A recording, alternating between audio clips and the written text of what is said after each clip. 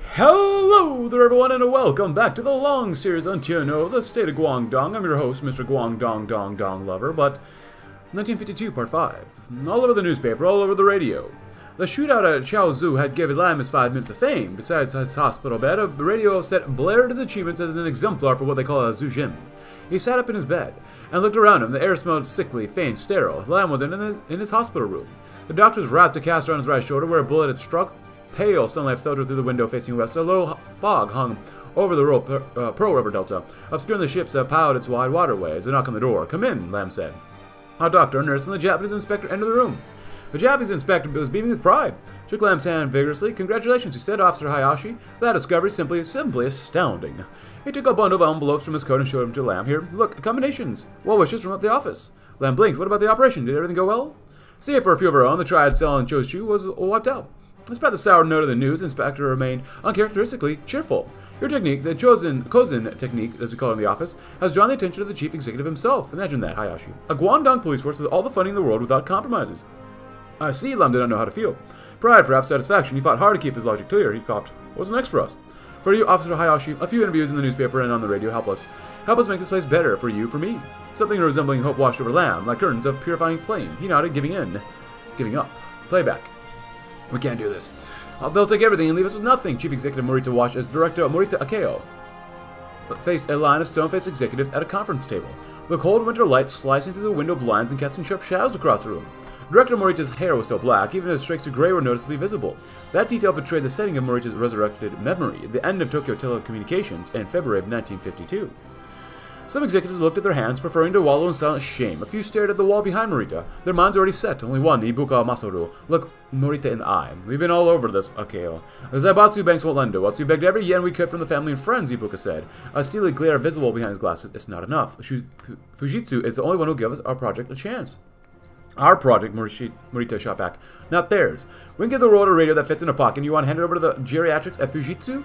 They're offering us money and talent when nobody else will," Ibuka replied, jaws clenched. "That's not good enough for you?" "No," Morita shook his head. "It's not." Silence. Chief Executive Morita felt the chill between the founder of Tokyo Telecommunications plunge past zero as Ibuka's lips twitched. A flash of the condescending arrogance that would become more evident years later in Guangdong before he called the board a vote. Morita woke up before living his final disgrace, being fired and fleeing Japan. Oh boy. Nice. And we're doing quite well here. The police are dominant across Guangdong, as we were still working on our thing over the Silicon Delta product thing. And we need more product quality, but you know what else is new? Corruption is still pretty high, but as some of you come say, yeah, you gotta reduce it. I know. We're getting there. We're getting there. Into the ranks, though. Hotline for petty corruption. If you want to read this again, please go ahead. But when we want to professionalize the police force, we definitely want to get down there, so. So if you want to read this again, like we did in the last episode, please go right ahead. But it's only June, and we're doing okay. You know, it could be better, but we're doing okay. Anything else that we can really do yet? Not quite. I don't mind doing the small ones. I guess we could do this one. We need more product quality as is. It's not worth spending that much political power on it, but that's okay. Overall, not bad. 1969. Nothing can go badly, right? Absolutely nothing can go poorly with the world economy soon, right? That's right. That's 100% right. 5%, is it really worth it? We're already at 92.5. I don't mind 7.5%, but this one? Yeah, that sounds really great. This one? 3% more support? Sure, why not? End of the ranks, colleagues. They're even shuffling around division heads, and look at all those captains besides. Surely these shuffles didn't happen all the time? Zongman, the newcome officer Lam had befriended a few weeks ago, looked as wide-eyed as a deer in the headlights, and he had every right to be. Lam could remember the last commissioner ever ordering a reshuffle in the first place. And this reshuffle seemed to have displaced almost all of Lam's old colleagues. He could recognize maybe 1 in every 30 as an officer from Koshu, but most seemed to come from the cities outside of Koshu entirely. Oh boy. It's lucky that at least we got to stick together, right, Lam? Yeah, Omori was dead serious in that speech he made. This reshuffle was meant to break apart those corruption rings we copped so much flack for, keep the informants separated from the people they were informing, and if I had to guess, some of the newcomers were secret police, meant to infiltrate us and weed out anybody that might get involved in bribery or such. I believe some bureaucrats are even getting the same treatment we are. It was important that Lam encouraged Zong. The band had only spent a couple weeks in the forest and was easily impressionable. Seeing the station turned on its head just after he'd finally settled in would It'd be shocking enough as is, let alone having to worry about some secret police force inside of it. Would anything even get done with such a patchwork police force?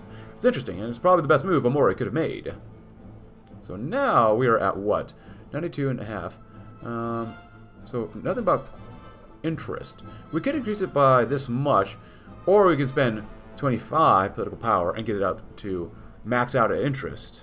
Would that be best use for political power? Probably not. Anything for 7.5? No, it's corruption, but I refuse to touch corruption at this point now. You know what? It's still better to do than doing these twice, so we'll max out at 100. Screw it. Land of opportunity. The chief executive sat back in his comfortable office chair, the ghost of a smile on his lips. He had just received a call from Tokyo informing that negotiations with America had concluded and measured trade with the OFM would now be allowed. Ooh! The opportunity this presented Guangdong was incredible. The market of one of the world's superpowers had just opened its doors to goods from Guangdong. Oh my god. Everyone would benefit from this. Sony, Fujitsu, Matsushita, and everyone else was salivating at the prospect of their sales figures skyrocketing in America. The prospect was so promising one might be tempted to say that it was too good to be true. That would not be entirely incorrect. While it's true that the American markets presented themselves tremendous opportunity, it also promised great difficulties. The scars of the Second World War were very apparent, and many Americans bore grudges against Japan for their defeat. Sure, the mere passage of the trade deal was already becoming a political issue, and the entry of goods made in Guangdong and other members of the sphere are sure to create a backlash could lead to boycotts and protests that threaten any investments in America. Yep.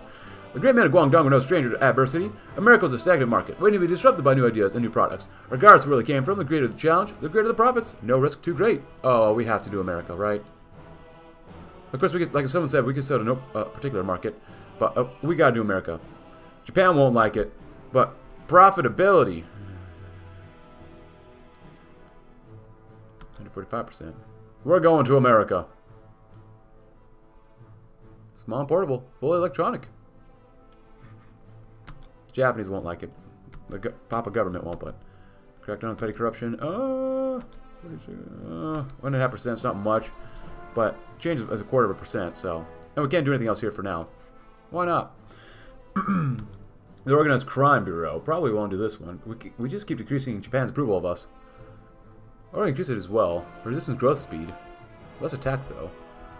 Police boxes. Decreases Japan's speed. Japan's approval, I mean. Organized Crime Bureau. A popular joke among the cadets in the 18 Ocean Park goes like this. Guangdong is a stern example of Pan-Asian harmony. Every man of every race lives and does in accordance with the other. The Yakuza pretend their opium is medicine, the tribes pretend their migrants are legal, and the businessmen pretend their money's clean, and we pretend to arrest them all. Even if bringing them to task were popular, however, the Guangdong police force is ill-equipped to do so. Curtailing organized crime requires a certain acumen and experience, and both have been steadily weeded out from their ranks ever since their refashionment into the Kenpai's glorified auxiliaries. Change in this regard begins by bringing certain retirees back into the force. Those promising ones recruits dismissed and sidelined after burying their noses where they shouldn't. With them, the new commissioner promises reckoning for the high-class misfits Guangdong's lowly underbelly. Yes, please. Nav support, helicopters, planes. Why not? 43 days left. Where are we at now? 75%. It's not bad. I'll do it by that. If we can sell to America, we must. Where are we at? 68%, that's pretty decent, not gonna lie. 83% capped at 95%. Zujin don't like us as much now. Oh, hello. They took this over. I hate the Yakuza. Come on, man. 69. I grabbed that one. They sound like treaty port. Or treaty, not treaty port, the treaty. Advancements in computational power technology? Yes, please. Research speed, nice. Very good, very good, very good. Retreating on political power. We could spend it and get this place back. We probably want the corruption thing done. We'll wait. Control of Guangdong is divided, which is not ideal. Fine.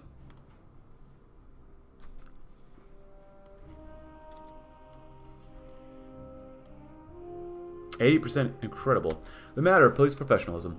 Commissioner Omori of the Guangdong's police found an out-of-the-way conference room immune to peeping eyes and oversensitive ears to discuss the matter of professionalizing the Guangdong police force with his two superiors, the Chief Executive Morita Akeo and Li Ka-shing. Omori opened the discussion. We all know why that my policemen struggle with keeping order even without the rogue variable that is a thrice darned Kenpai running around all over the place. The brutes. They're shamelessly violent, brutish, and uncaring of the rule of law or the concept of somebody being innocent until they are proven guilty. Honestly, it makes me want to vomit. All the more when I realize that the rampages actively harm and delegitimize us, our authority, and all the hard work you and I put in. At this point, Amori drank a glass of water and continued. Mr. Amori, Mr. Lee, if we want to see an end of this, and a Kempai Tai kept in their barracks and my police free to take their place, it would require a whole host of reforms. All these changes put together are going to cost money. Murdy looked at Lee. I know, we'll look at the budget and see what we can provide you, Commissioner. Amori nodded hopefully.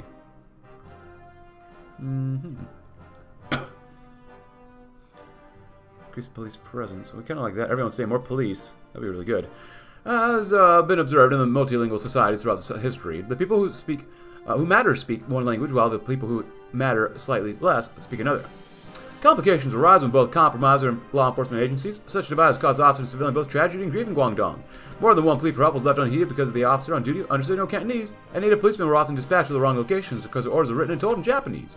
To remedy the divide, Chief Executive Morita's authorized extensive bilingual training programs for all policemen regardless of rank.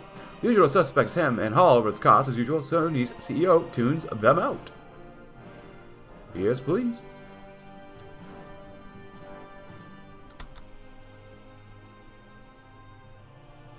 Of course, we get that one as soon as this is done, too. 12 and a half. 12 and a half. Well, I should have not clicked on that one below us, but whatever.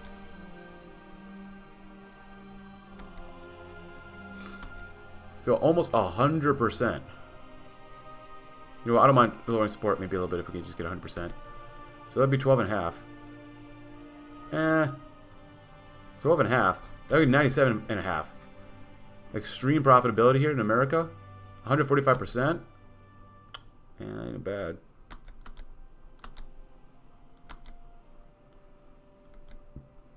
Alright.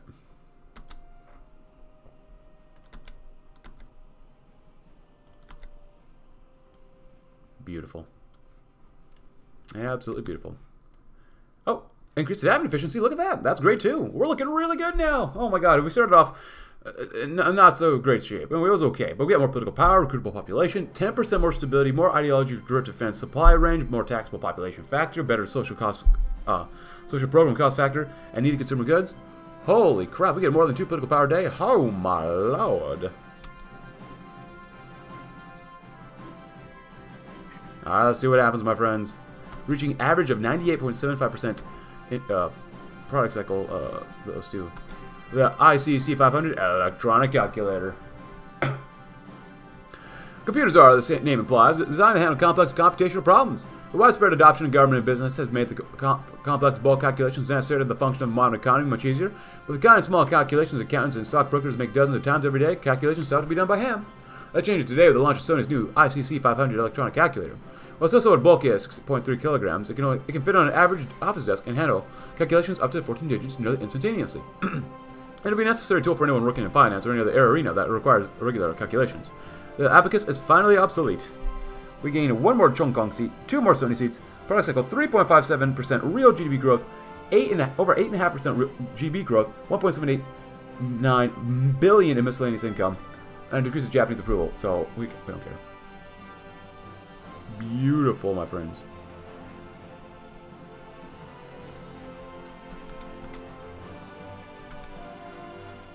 You know what, we'll show it, and then we'll close it. Fan-flippin-tastic, my friends.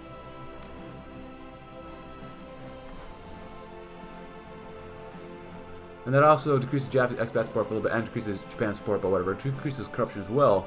But it does help with monthly military professionalism change, so. Language training. Everyone think it's more police control too? Police boxes, I do want to get through here too. Eventually. Do the small thing right. Increase Japan's approval. New rules of engagement. Cops patrol the streets in ones and not twos, because past experience taught them that shakedowns are easier without a second witness. Cops detain people longer than legal than because the sergeant said it's the best way to get what they want to hear.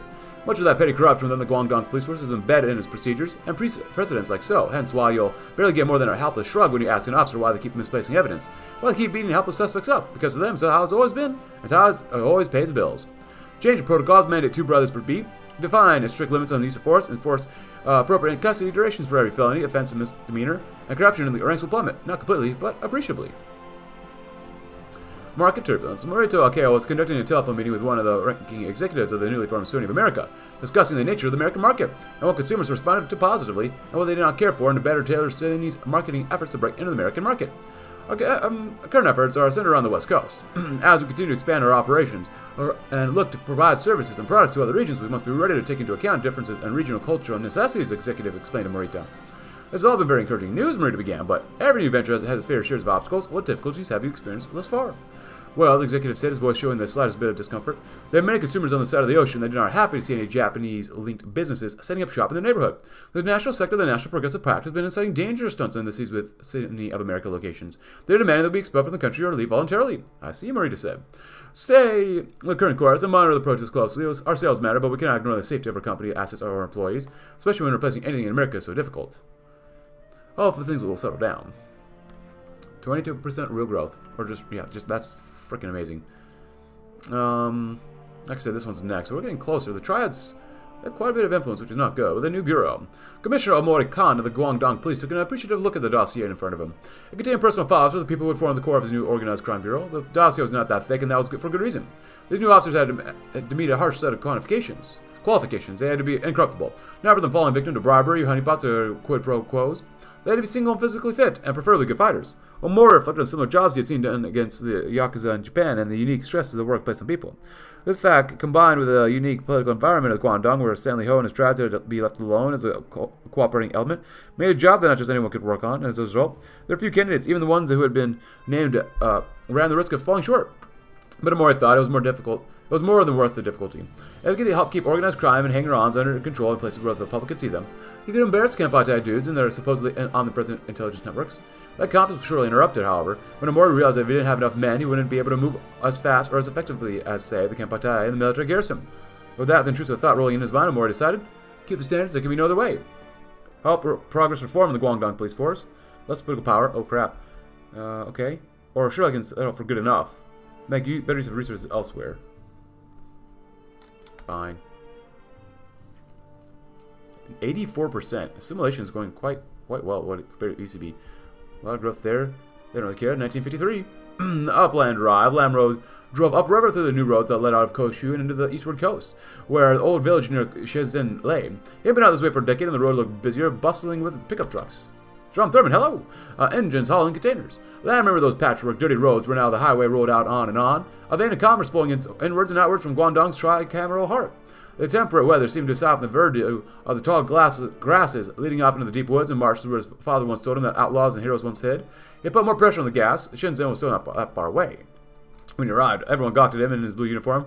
His mother, wrinkles emerging from her face now, smiled with genteel, slight pride. He embraced his mother, his cousins, of course, and his uncle. They invited him back to his house, where they sat around in a circle around a plate of mantou and condensed milk.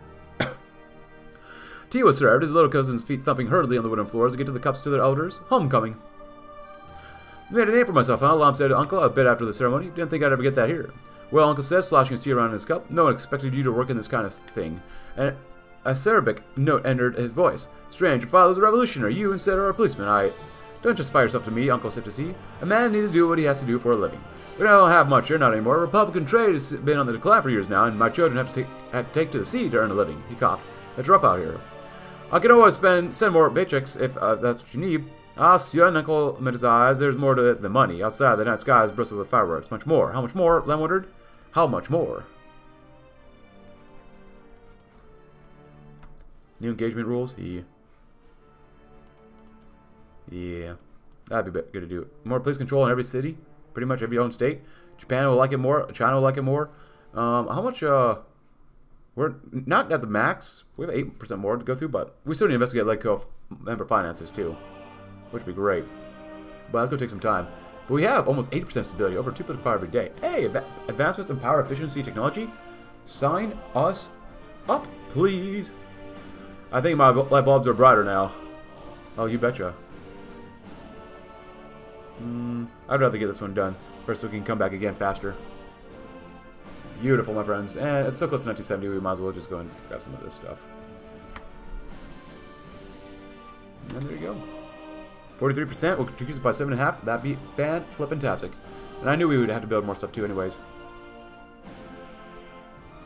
New rules of engagement. We just build, man. We are builders. An army base next, maybe? Where do we want the army base? Shoshu? There you go. And maybe a school in Momae. Beautiful. Guangdong 101. It was a pleasant day in Guangdong, but Lam Hsiu wasn't out enjoying it on the streets. They had a different job, helping out with the Cantonese training for Japanese beat cops and street officers on the force. Due to the chief executive's recent orders, as implemented by the Commissioner Amori, Japanese expatriate officers were now ordered to learn basic Cantonese to do their jobs. The man on the top of the police, it was rumored, had not shirked that duty himself. In fact, he had gone above and beyond. Now, apparently being fluent enough in Cantonese to hold technical conversations in the language, write documents in a manner indistinguishable from local Chinese, and read and understand books without recourse to a dictionary. More than a few of the Lamb's new students were visibly displeased at having to rely upon Cantonese people to learn a so-called lesser language, but they complied with Lam and other officers' instructions. None of them had a choice, after all. It was either learn Cantonese or get kicked off the force, no matter one's rank. It reminded Lam of his first few days on the job, how bitter he and the others had been about being forced to learn the language of the foreign invaders. Lam resisted the urge to let his schadenfreude at the Japanese officers' plight overwhelm him. It was unprofessional, besides. Being a civilization person about it might gain him something for little to no cost. Before resolving to go back to work, Lam had an intrusive thought, but then perhaps putting some more effort into it might help yet more. He continued, "Sure, why not? It can't do much harm. Progress reform."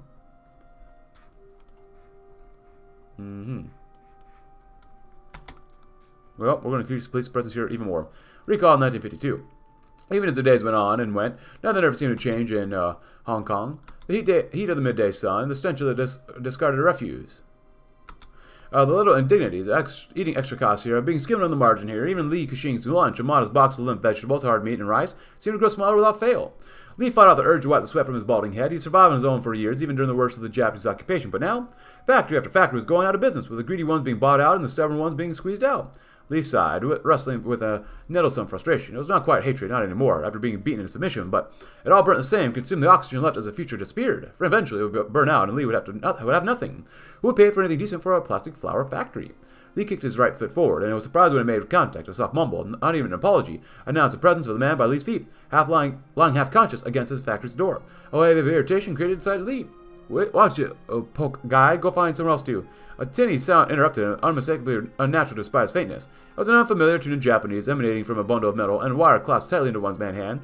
Even as the man himself seemed ready to let go of life. It was a radio, smaller than anything Li had seen before. Intrigued, Li put the Japanese man and his radio inside. Nice. So here, we're looking pretty solid overall. Pretty solid. The Yakuza still want to get up higher, which is kind of sucks. But we have more influence now than them. This is very tight as well over here, which is not good, especially with the Yakuza.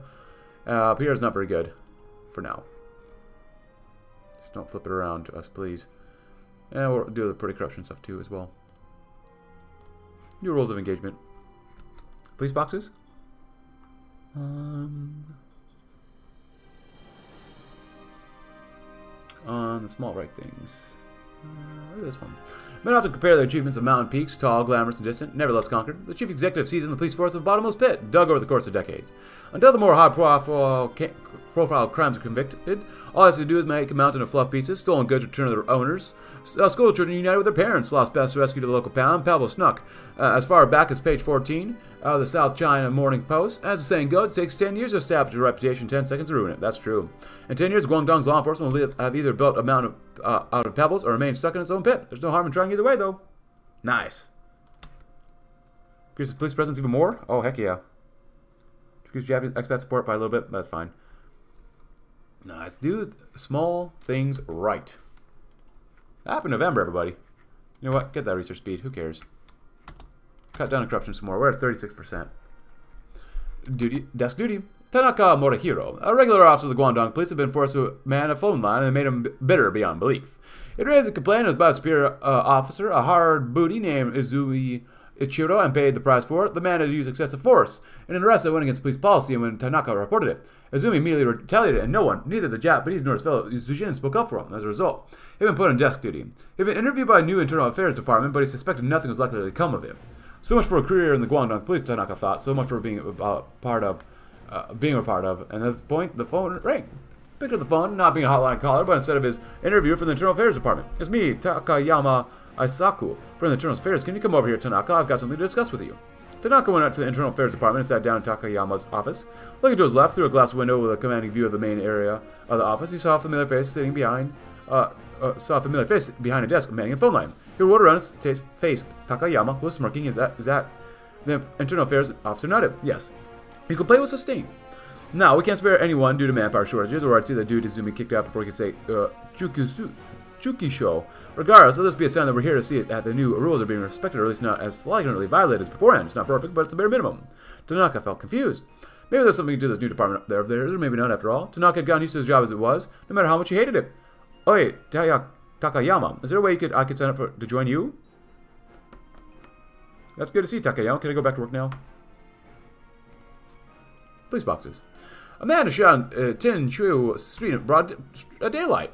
The crowd scattered and screamed as the victim dies atop a pool of his own blood. Police arrive an hour later, spend half that hunting for the suspect, and then head back to the precinct for drinks, cold beer for a cold case. Days later, the superintendent lambasted reporters in the press conference suggesting that the men in uniform are anything but diligent. Guangdong's jaded sister have personally seen this song and dance at least once in their lives. Small wonder why they expect the worst from their tax money work. We can bring confidence to them by bringing their beat cops from air-conditioned offices to small outposts closer to crime scenes within their bailiwick. Bailiwick. Oh, that's a word I've never seen before. Bailiwick. How old am I again?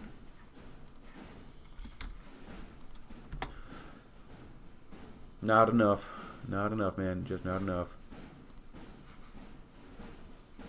Triads and Yakuza have got to go down, man. 72% support. My God. Oh. Oh, yeah, they just changed the flag immediately, too. Look at that. That's funny. Remove corrupt officials? Oh, yes. That's next. We're doing so well. I love it. This is such a... I'm feeling so positive in this one right now.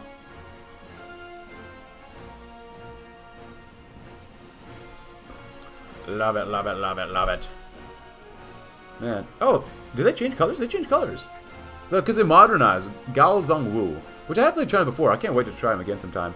I love what the devs have done with TNO. I mean, just generally, not everything, but almost everything. Almost like a Hitler stash there. But, I just can't wait to see how this mod continues to grow and evolve. It's just so fantastic. Usually. Almost always. Now, Lee Chong was seeing the police far more often these days, and to his pleasant surprise, they weren't conducting as many arrests or taking as many bribes as they used to. In fact, it was a lot more community-oriented than it had been back in the day. More and more Zhejiang and Chinese-speaking policemen are being deployed to the neighborhoods, and as a result, police-civilian interactions were far more pedestrian. Can you find my lost purse? Which way is the department store? That little urchin stuck his tongue out at me. Chun watched. As an officer directed a worker who was doing the potty dance in his desperation to the nearest washroom, it reminded him of the kind officer who had shown them their way when they arrived in Guangdong, leaving the ruins of their old village behind without him. Chun was sure they'd be trapped in a dormitory now, and Chun resolved to find that man and thank him if he could. Now it wasn't all sunshine and rainbows. The police still had a lot to answer for, Chun thought, as he watched a man being bundled into a police wagon, but they weren't as callous as they once had been. Here's a go. If it was a choice between the police and the camp by tie, Chun would have flipped a coin and picked whichever evil came up. Now the police disciplined themselves and becoming more and more a part of the community with each passing day. The choice was obvious to him, or was it? He needed to watch and see more closely, hear what others had to say, and so on. When he did that, he concluded that the others shared his initial halting approval.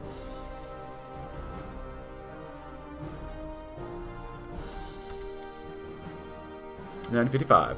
Early morning at the precinct, in the break room, he sat with his fellow officers around a new Matsushita TV set that the government had allowed him to procure the past years of work. Tonight, sipping somewhat stale coffee, they watched a recording of the Sonus Lee versus Fujitsu trial. The David versus Goliath of the electronics industry was somewhat say unfolding in full color.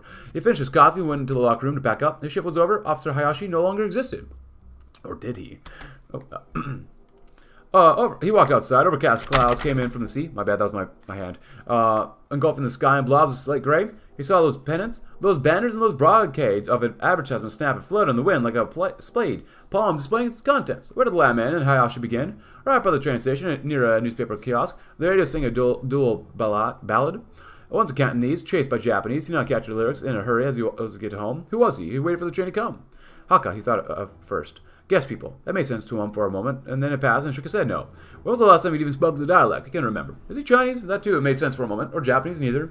There cannot be two suns in this one sky, unless you're on Star Wars, planet of Tatooine. That left him with a singular noun, Zujin. A stranger's in a familiar land. The train screeched to a halt before him, and his door sliding open smoothly to let the flood of passengers in. He strode forward and held on to the handhold. Lamb thought of his father. No letters since that fateful day. No more briefcases. No more news. Is he still fighting the good fight? No answers. He watched the city shook and the skyline shifted. The tips of the skyscrapers, contrasting against the gray sky, never seemed less beautiful. This is where he belonged. Where Hayashi was, where Lamb would be. Two natures, a single being. I want to do that about corruption, man. Corruption. And then, after this one, we're going to go with demand jurisdiction from Camp Tai. We'll see if we can do this. Hopefully we can. After seeing the all-killing police force found wanting, the Camp Tai assured of the final authority of Guangdong's law since its founding. For the time being, they were assured until its reorganized officers are deemed fit to exercise their responsibilities on their own. These 20 years have proved that nothing is more permanent than temporary measures, and with the GPF's disappointing state, not everyone begrudged overstayed guests either. Such opinions have been changing since Elenco introduced its motley reforms. When before the Camp Tai were grudgingly seeing doing what the police clearly could not, they are now becoming cold, aloof, out of touch, foreigners intruding unfairly into their own detectives' work. Perhaps now the time to exchange pleasantries with Kono Miyazaki. Even a rock like him will budge with enough push. Hope we can get it done.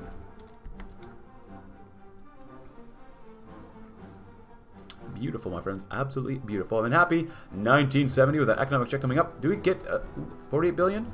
We have 49 billion. We have more production units. My God, awesome. Basically 48 billion. Well, we're already at 49. God, we are crown jewel in the Empire of Japan right now. Where do they want another army base? Oh no,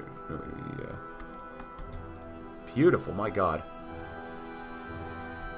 No, not the product cycle ending. No. Still looking very good, though. Primary schooling? We might be able to get that fixed eventually. Very sound fiscal health.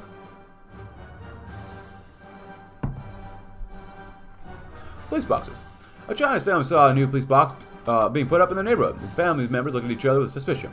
The police had only ever responded in with excessive force back in the day, so the family sat among themselves to give the box a wide berth and await further developments. As time passed by, they found themselves pleasantly surprised by the inhabitants of the police box. Those that most usually one or two policemen, at least one who spoke Cantonese fluently at all times. Far from patrolling in force or setting shifts to watch the neighborhood, they wore minimal armor and walked and talked with people that they were serving. They responded to small incidents and called them back up when things became too difficult, keeping interested onlookers at a safe distance rather than arresting people en masse as they once did. The family was still wary, though. Surely Guangdong, the police were not friends of the people, but even now and then a child ran up to the officers in and out of the police boxes and said something. The officer, far from chewing the kid out, would have a pleasant conversation with him or her, and everyone noticed this. Like it or not, the police and the new presence was here to stay in Guangdong, but the police authorities wondered whether it was enough, or whether it might be beneficial to pay for more of them. They concluded that more of these police boxes strategically placed would be beneficial. Now, that present outcome was good enough.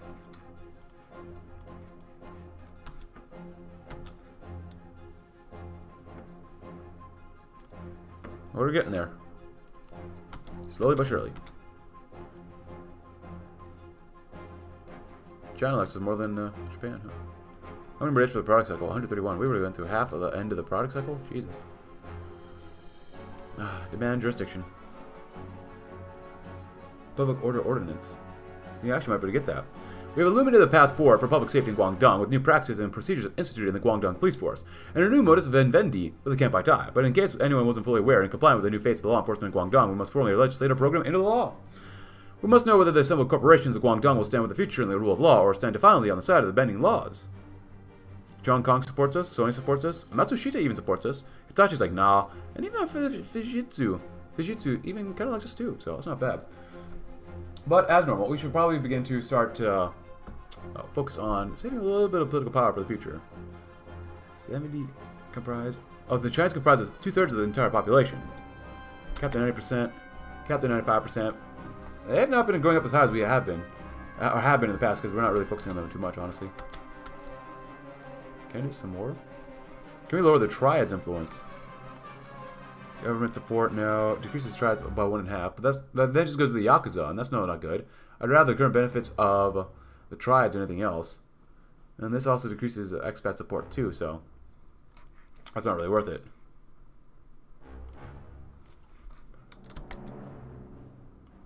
Oh, we can also lower petty corruption even more. Ooh, look at that.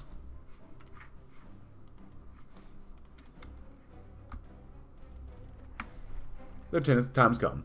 Time had come, or was do or die. This was evident to the three men sitting in the office of the chief executive in Koshu. Morita Akeo, Lee Cushing, and Omori Khan reflected on the work that had brought him to the stage, of having reached a point where they could at last be forcing the Kampai lunatics back to their barracks and out of Guangdong's law enforcement scheme. It's time, isn't it, Akeo Khan? We need to call Colonel Miyazaki and get him to leave Guangdong alone and let Khan's men take the lead instead, Lee said. Omori nodded and scowled. Make no mistake, gentlemen. That'll be a thrice darn gamble. Miyazaki, the egotistical lunatic, thinks poorly of my boys at the best of times. In fact, he frequently says we're just a horde of mongrelized incompetence. Never mind that the mongrels are the ones building the radios and computers his lot like overusing. Morita's brow furrowed. There's a chance, isn't there, that he'll refuse alright. Spew some boilerplate about the police being too undermanned and under-equipped to take their place. To talk about taking your words under advisement, right? I found that in a set of meeting minutes the last time the chief executive tried to drive the Kampai out. The other two nodded. Morita sighed. Best we not let it come to that, then. Get ready, gentlemen. He reached for the phone as Lee and Omori nodded again. Yes, good afternoon. It's time. Bring Colonel Miyazaki in, please. So we do this. We get watchdog groups. Our military professionals begin to increase. Get better corruption levels. Our military professionals will begin to increase. Matsushita informants. I want your help. I really do, Matsushita performed. Sympathy came across even more hollowly over the phone. But you must understand, Morita, I have people under me who are uncomfortable with this oversight with this comprehensive. Morita rubbed his temples. Uncomfortable because they're criminals, he thought, but he remained silent and let Matsushita continue on the other end of the line. If I could just reassure them that I had people on the inside who could give warning if any investigations were heading our way, I think I could get them on board. Morita's jaw clenched. Matsushita was asking for his explicit permission to place spies in his new police department to sanction corruption for its very birth. On the other hand, there wasn't corruption inevitable in such an institution, and wouldn't it be better if he could just use it to his own ends? No. The economic review. Get back to work. So we increase seats by 3 more, huh? Next year, our shareholders expect a real growth of 12%, or GDP of 55 billion. Well, with everything going on, I don't know if we can actually hit 55 billion, but we have 53 votes. We're good. And out of the shell companies, in recent years, and in line with the Yoko Hidike's own background as a quasi-legitimate industrialist and financier, the Yaks have begun to diversify their operations, engaging in money laundering and white-collar fraud through a network of shell companies and financing bodies that operate within Guangdong's free-wheeling economy. While we remain dedicated to the principles of competitive capitalism, where it's not so accommodative of criminality masquerading as capitalism, and we'll turn the noose around those conduits of misconduct, playing favorites. Morita's desk was covered with letters from politicians within his own faction, all asking for a piece of the new Guangdong police force. One wanted a cushy second job overseeing some local precinct. One wanted to make sure that the police wouldn't infringe on his personal liberty, by which he meant to shut down his favorite brothel. One wanted to make sure that the financial crimes division did not look at his tax reports with too fine a comb. Morita sighed and looked at them. The new police force was supposed to be honest, an impartial tool to protect the citizens, but if it wanted to exist at all, it looked like he had to compromise it for the sake of his own allies. Adds Sony and CK favoritism. Nepotism and favoritism will be granted. Norm. The melancholy of Colonel Miyazaki. Do we even need to decrease this any further? We try, or continue doing this too. Well, the matter was put to him right away by the 3-man team of Omori, Lee, and Morita. The Kampai Colonel Miyazaki had no choice but to admit defeat.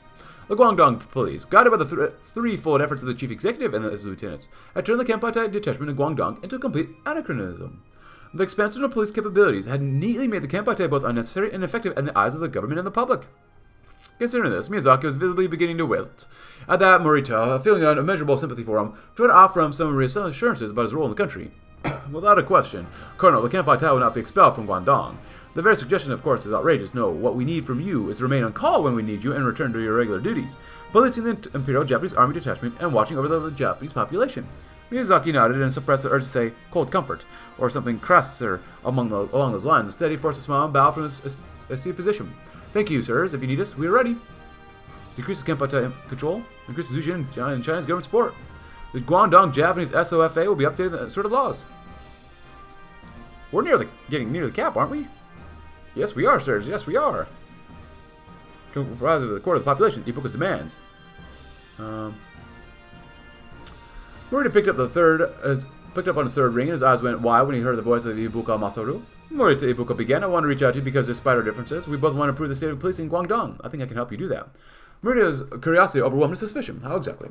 I want to make sure that your police reform program put emphasis on statistical, rational methods of crime reduction, which take into account human nature. Morita gritted his teeth. You knew exactly what Ibuka meant by that. He had long ago been privy to a conversation in which Ibuka rallied against the childish humanism the crime was caused by material need and not moral failings, as well as the soft-hearted utopianism of trying to rehabilitate. criminals and reintegrate them into society.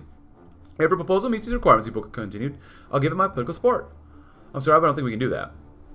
Police will embrace statistical and rational methods for managing crime. Nah, we good. Beautiful.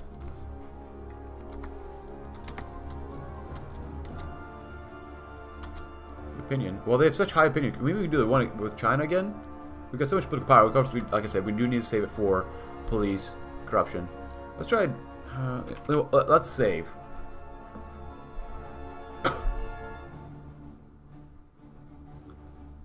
Even though it takes forever to save, whatever. I wouldn't be too much. If we could ask really Hainan, that'd be really cool. Because they wouldn't get it. We wouldn't get it probably though. We're doing so well with China. Like, come on. Maybe not this time. On Morita's desk next to his phone was a piece of paper with a personal number of Komi Kenichiro. Morita was looking at it, wondering, as he had for some days now, whether to attempt to gain Hitachi's support for his proposed police reform. While considering the idea, the secretary placed the latest edition of the Tokyo Chunichi Shimbun on his desk, which he frequently read, both for the familiarity of its Nagoya-based editorials, and the refreshing nature of its liberal slant, as far as the Home Ministry allowed. Picking it up, Morita saw the main story deal with the state of policing in Manchukuo. As it read, Morita's stomach turned, and reports of brutal treatment and the custody of men and women dragged from their homes in the night in front of their screaming children, of indefinite detachment without trial or charge, of people simply vanishing off the street never to be seen again, of mutilated, unidentifiable bodies laying in ditches and floating down rivers. Morita thought of Komai's of implored Nissan and their connections to Manchukuo. Looking on the paper again, he realized that this would happen. This would if he let Hitachi build the police force. That wouldn't happen, he thought. Not in Guangdong, not on my watch. He threw the paper away, as he should.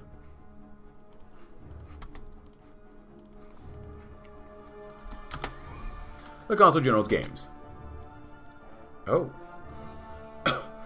The Consul, 30 minutes, full half hour. That was how long Morita Akeo had been sitting in the waiting room of the Chinese Consul General for. It was practically steaming at the sheer disgracefulness of it. You know that Sony was in there. Was he just sitting there and letting him stew? The businessman hardly ever had half an hour to spare, and the nation's leader certainly doesn't. Indeed, as the watch was giving him increasingly dire warnings spelled out in ticking black numbers, each movement a reminder of the men he was eschewing so that he could sit in a lobby, which was becoming uncomfortably stifling. The door swung open, and the crisply dressed Consul General emerged. My apologies, Chief Executive. I was kept late by a series of complaints. I'm sure you understand. I'll be keep late for my own meeting at this rate, Consul. I appreciate punctuality. I'm sure of it, a song replied. Morita Akeo could practically feel the insincerity ooze from his words and drip onto his forehead. Maybe that was just sweat. Do they have a heater in here? Regardless, Song continued. I'd like to speak to you about these complaints. I'd make a point of putting some time aside for reading the gripes of the Chinese here each week, and I found some today which were particularly concerning. Please come in. Morita Akeo stood, checking his watch. You kept me waiting too long, Consul. My allies in the Legislative Council expect me to see them any minute. We'll have to find another time. The Consul General sighed, adjusting his tie in a motion of disappointment, so honest that the executive was sure he had practiced it. Surely they can understand one missed meeting. These are pressing matters, Chief Executive, and I would appreciate you treating them as such. Let's chat. And, ooh, we lose a seat. That's pretty tough. Losing a seat is pretty rough. But we have 40. We actually have 54. So, honestly, you know what? 94%? 99%? Let's chat. Passage of the Public Ordinance. On a clear day in Koshi, the Legislative Council and the state of Guangdong remained peaceful even though the bill was being put to the vote. It helped, of course, that the bill was entirely uncontroversial aside from the views of Kenichiro, who went off on a jeremiad against it just before the vote. Gentlemen, you need to understand that this proposal is misguided at best. Forcing the Kampai out of our affairs is but blunder. If you don't have them, who will prevent the Japanese here from striking out on their own or rebelling against the government? Who will prevent the Chinese and Xinjiang communities from developing strange ideas about rebelling against the salutary concept of Pan-Asianism? We need the Kampai and the Colonel Miyazaki, or else the whole state of Guangdong will become unprofitable. The Kamai is dismayed. Not many people seemed to buy into his argument, and even some of his own delegates were looking askance at him. It seemed the vast majority of Guangdong's business community shared Morita's view that the Kampai ought to stop sticking in their rim horn glasses and annoying noses in a company business. Given that and the mood of the room, it made sense that the ordinance passed without issue. As Lee nodded approvingly, Matsushita joined him in approval, and Ibuka talked to his delegates about how Morita made a good decision for once in his worthless life. Morita watched Komai leave, displeasure and anger marring his features. Morita wondered why Komai would get so heated over weakening the Kampai. His only hunch was that the great man, or the man, had interest with the Kampai, and possibly even the military that went deeper than he admitted, or anyone he suspected. Dismissing the thought for now, Morita went to speak to the legislators. Watchdog groups, awesome. Everyone say has more police control. 0.05% a month, my god. But it could be better. Where are we at now? 89%. My god. That's so good. It's so good. Because I know we're going to need them later. 822, not bad. Fair enough. That settles it then. The Consul General concluded with a flourish, closing his folder emphatically. He was out of his seat within a second. His suit jacket straightened in his body a second after that. Morita Akeo was in no such rush, and he intended to watch with surprised interest as his counterpart busied himself so subtly. Where's the fire, Consul General? Morita Akeo asked, or laughed. Song paused a moment as if catching himself, then returning to tidying up his deliberate care. My apologies, Chief Executive. I have an outing with friends in the Chinese district. Old friends of mine. I suppose I'm excited to see them. Another laugh from the seated Chief Executive. Well, I would hate to be working in my free time. What do you mean? Song turned back to face him, smoothly buttoning his suit. Every time I see you in the papers, it's meeting school children, or shaking hands with factory workers, or speaking to nurses. Always in the Chinese district, always for work. Song chuckled. No, not always. I may be a diplomat, but I grew up here. It's a professional and a personal duty to see how my hometown is doing. At a moment's pause, then a grin. Don't worry, I'll be sure to let you know if any complaints I hear. Good day to you, Chief Executive. With that, he leapt out of his office, and leaving Morita Akeo smile to slide off his face alone. At least he has a sense of humor. As a valuable clue about Song Zigong's character, we may be able to find more. Ooh. Which kind of makes me want to do this one, too. Maybe the Japanese representative. Maybe that'd be good? Maybe? Not enough growth. 2 1/4 political power is not enough. Quite a bit of inflation, but that's okay for now. Security detail. So be it. Nagano's finger traced across a red line on the map, snaking through printed city streets and past blue circles. It came to a stop at an intersection, tapping it twice. Choke point for ambush. Your men are out of position. Onwards. To a bridge. Choke point. No security detail. Around a corner to a park. People congregate here, and yet there are so few policemen stationed. Tell me, Chief Executive, did you draw this? Morita Akeo fixed the general with a glare he knew the man didn't fear. No, the police force submitted it for consideration. Of course, amateurs have always have such passion for the work, but as a delegation of Japanese executives and Japanese lawmakers, and so it is my responsibility to actually keep them secure, so here's what you'll do. General, I'm sure. The IJ garrison will supplement your police forces in key areas. Similarly, the Camp Vital will ensure that no trouble forms around the tour's entourage or the route. We'll secure the checkpoints which your men have been ignored and create a safe passageway through the city. Another scowl escaped Morita Akeo's expression. He was being shown up again by Nagano, the arrogant dude, letting himself be made a fool of for what felt like 100,000 unacceptable, but it would certainly take a lot of elbow grease to get the police to create a plan that was up to standard, and at the end of the day, he did suspect that Nagano cared more about a good security plan than political showmanship. The IJ's support will be appreciated, certainly. Fine. The challengers. Bad word. We have 53 seats. God, are you freaking kidding me? No way, 48. Bruh. Bruh. And now we're up to 23. Are you kidding me, bro?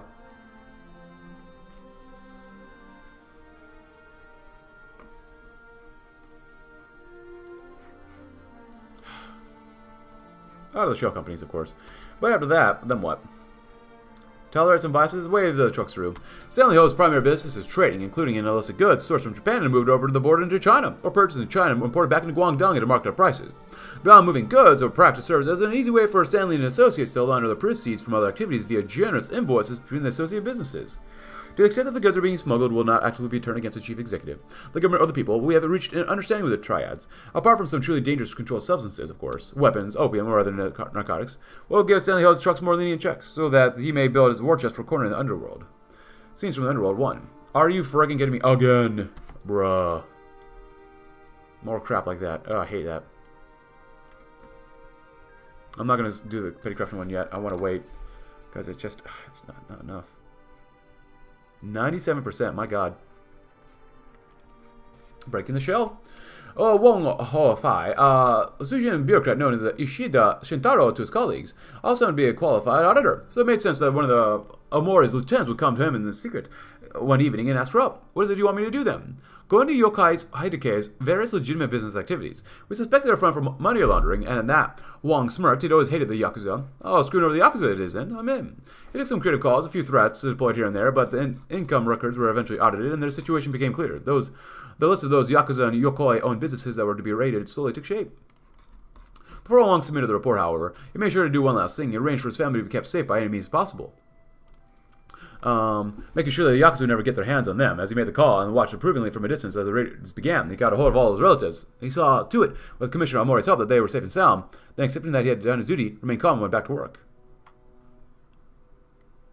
Got home some of them as it were extra insurance to be doubly sure of his family's safety. Really starting to piss off Japan a little bit more. Tolerance devices. 1956, page 2 of the Zhujian Census Form. You are tasked with answering 3 essay questions related to your current status in Canton. The government places a strong preference for answers written in correct and functional Japanese. Question 1. Describe your background. Include familial and ethnic details where possible. Answer 1. My name is Hayashi Kozen. I come from Choshu, a few miles east, towards the Three Mountains. I'm a Hakka speaker. My family had been as self-farmers for a century or two. The recent turbulence has now necessitated a migration to Shinsen, where my extended family now lives. Question 2. Do you consider yourself to have contributed meritoriously to the state? If so, describe the ways you have. A2. Answer 2. Yes, I've served in the Koshu PD for 4 years or so, starting in 1951. Prior to that, I served in the Kowloon precinct for a year, before my transfer in 1952. I received multiple commendations for my role in the triad gun smuggling case in which I was also wounded, including one from the inspector. I believe that having put my life on the line for the state, I'm qualified to answer in the affirmative. Question 3. What are your opinions on the co-prosperity sphere, headed by the Emperor of Japan? In your opinion, has it contributed positively towards the development of Canton? Answer 3. Co-prosperity sphere has heralded a new era in Asian politics. In Canton, Japanese capital, an investment have substantially increased the standard of living among the populace. I believe personally that without Japanese intervention to establish a state here, the 3 pearls would not have been transformed this way it did for the past 6 years. Again, as such, I see the sphere as a net positive. Truth bleeds into fiction, real bleeds into unreal. No matter how much we try, crime and vice will never truly be eradicated. The question is simply controlling it and who making sure that the consequences do not affect society at large. The business and leisure facilitated by Stanley Ho's contracts are not unique, or contacts. He does promise a means to make sure that they don't spiral out of control or begin to work against our interests. Opium dens and Yakuza-affiliated loan sharks will be outed so long as we turn a blind eye to the sub plans. Topless bars and other establishments in the 3 pearls, better the devil we know, after all. Advancement in audiovisual technology. Great!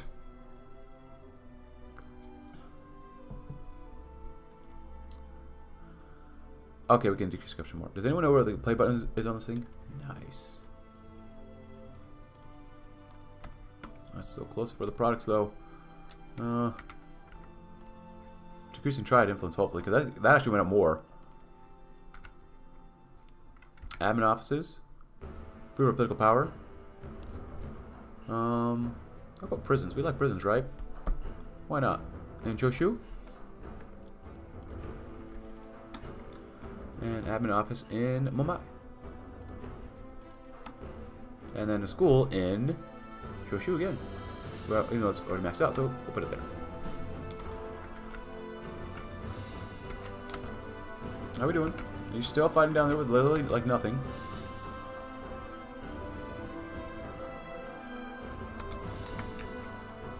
Now that you have enough strength for now, can you actually just do that and just go? You might be able to. We'll see. An easy trip, huh?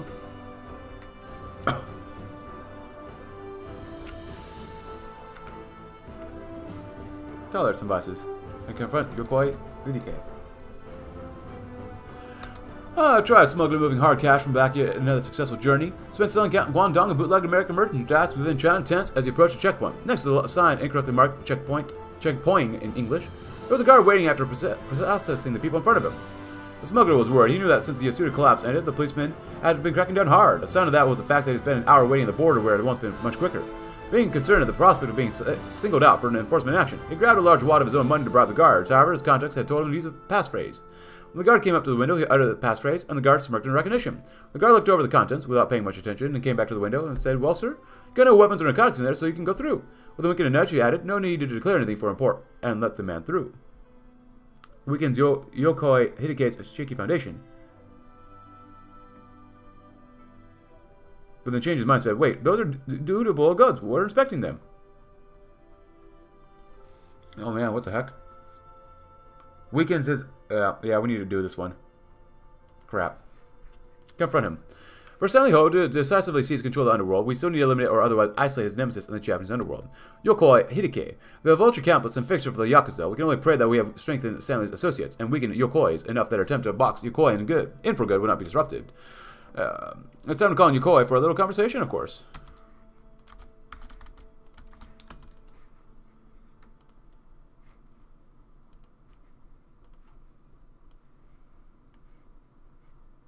%. My god. Product cycle. We support Sony. Do we get 70% interest? Oh my god, please. Yes, we did. Holy shnikes. Target markets. We sold to America once. It still has a crap ton of productivity. We can sell to Japan again. It's been a while since we've done that, so profitability is not as great as it could be, but America, so much profitability. I kind of want to sell to the Japanese again, though. We try it. Interest, we don't need as much now, so we're really focused on this group here. And save for stuff up there, too. One must be a realist. Not bad. Could be better, though. Where are we at? 50 billion? Yeah, it's going to be pretty rough. I don't know if we can get up that high. We might have to go actually to sell it to America, but we'll see.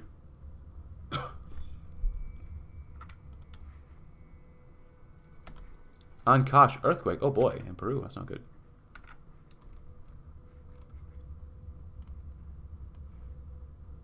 %, my god.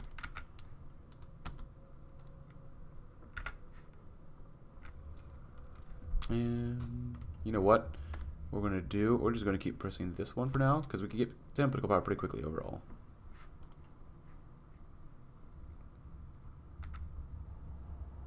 The finest money could buy. Low noise amplifications.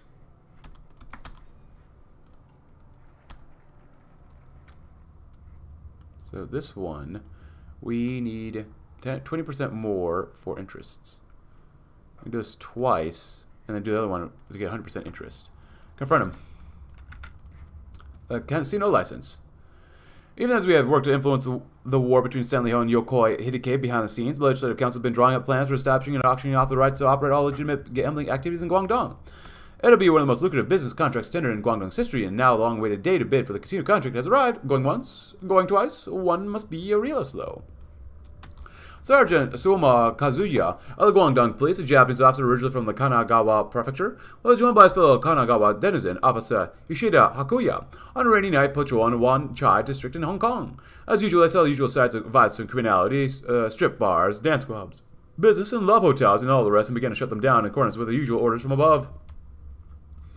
The test time, however, was different. Sergeant Soma, as all the other sergeants leading patrols that night, the place once known as Jianggang and Hong Kong had been given orders from above that contained lists of businesses not to be shut down. Lists were not large relative to the ones that were earmarked for the usual shutdowns and expropriation. But they're still large enough and close enough to the trials it was rumored to irritate Officer Ishida, who quietly muttered his displeasure about it to his superior during it all on the work. Suma spread his hands. Believe me, Hakuya, it irritates me too. I too all know well the dangers of this kind of nonsense being allowed to fester. I know it's even worse when it has something to do with the thrice darn triads, but we have to be realistic about this. When Ishida interrupted, Suma raised his hand. We just can't do anything about it. We can't live action roleplay as a character from that stupid Astro Boy show or some fantasy hero reborn in another world or something. We're not paid to ask questions, still less if it's true what they say about the orders being given from the chief executive himself. Given that the better dose of realism. You should have shrugged, but then asked, obviously we can't get too hard on them, or else it'd be our hides, but sure we can at least try to enforce some standards. At that, his colleague thought briefly and said, no, stick to the orders. Stick to the orders. Okay, so with that in mind, they're at 98%. 1% more would be too much, right? 99.6? 99.8. Okay, no, let's just stick to orders. Sticking to the orders, boy. Casino license, of course. Oh, 10% would be good to do.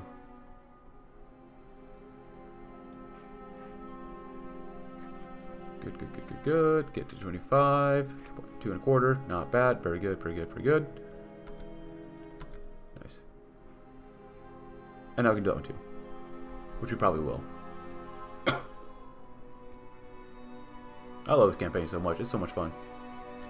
More quality, please.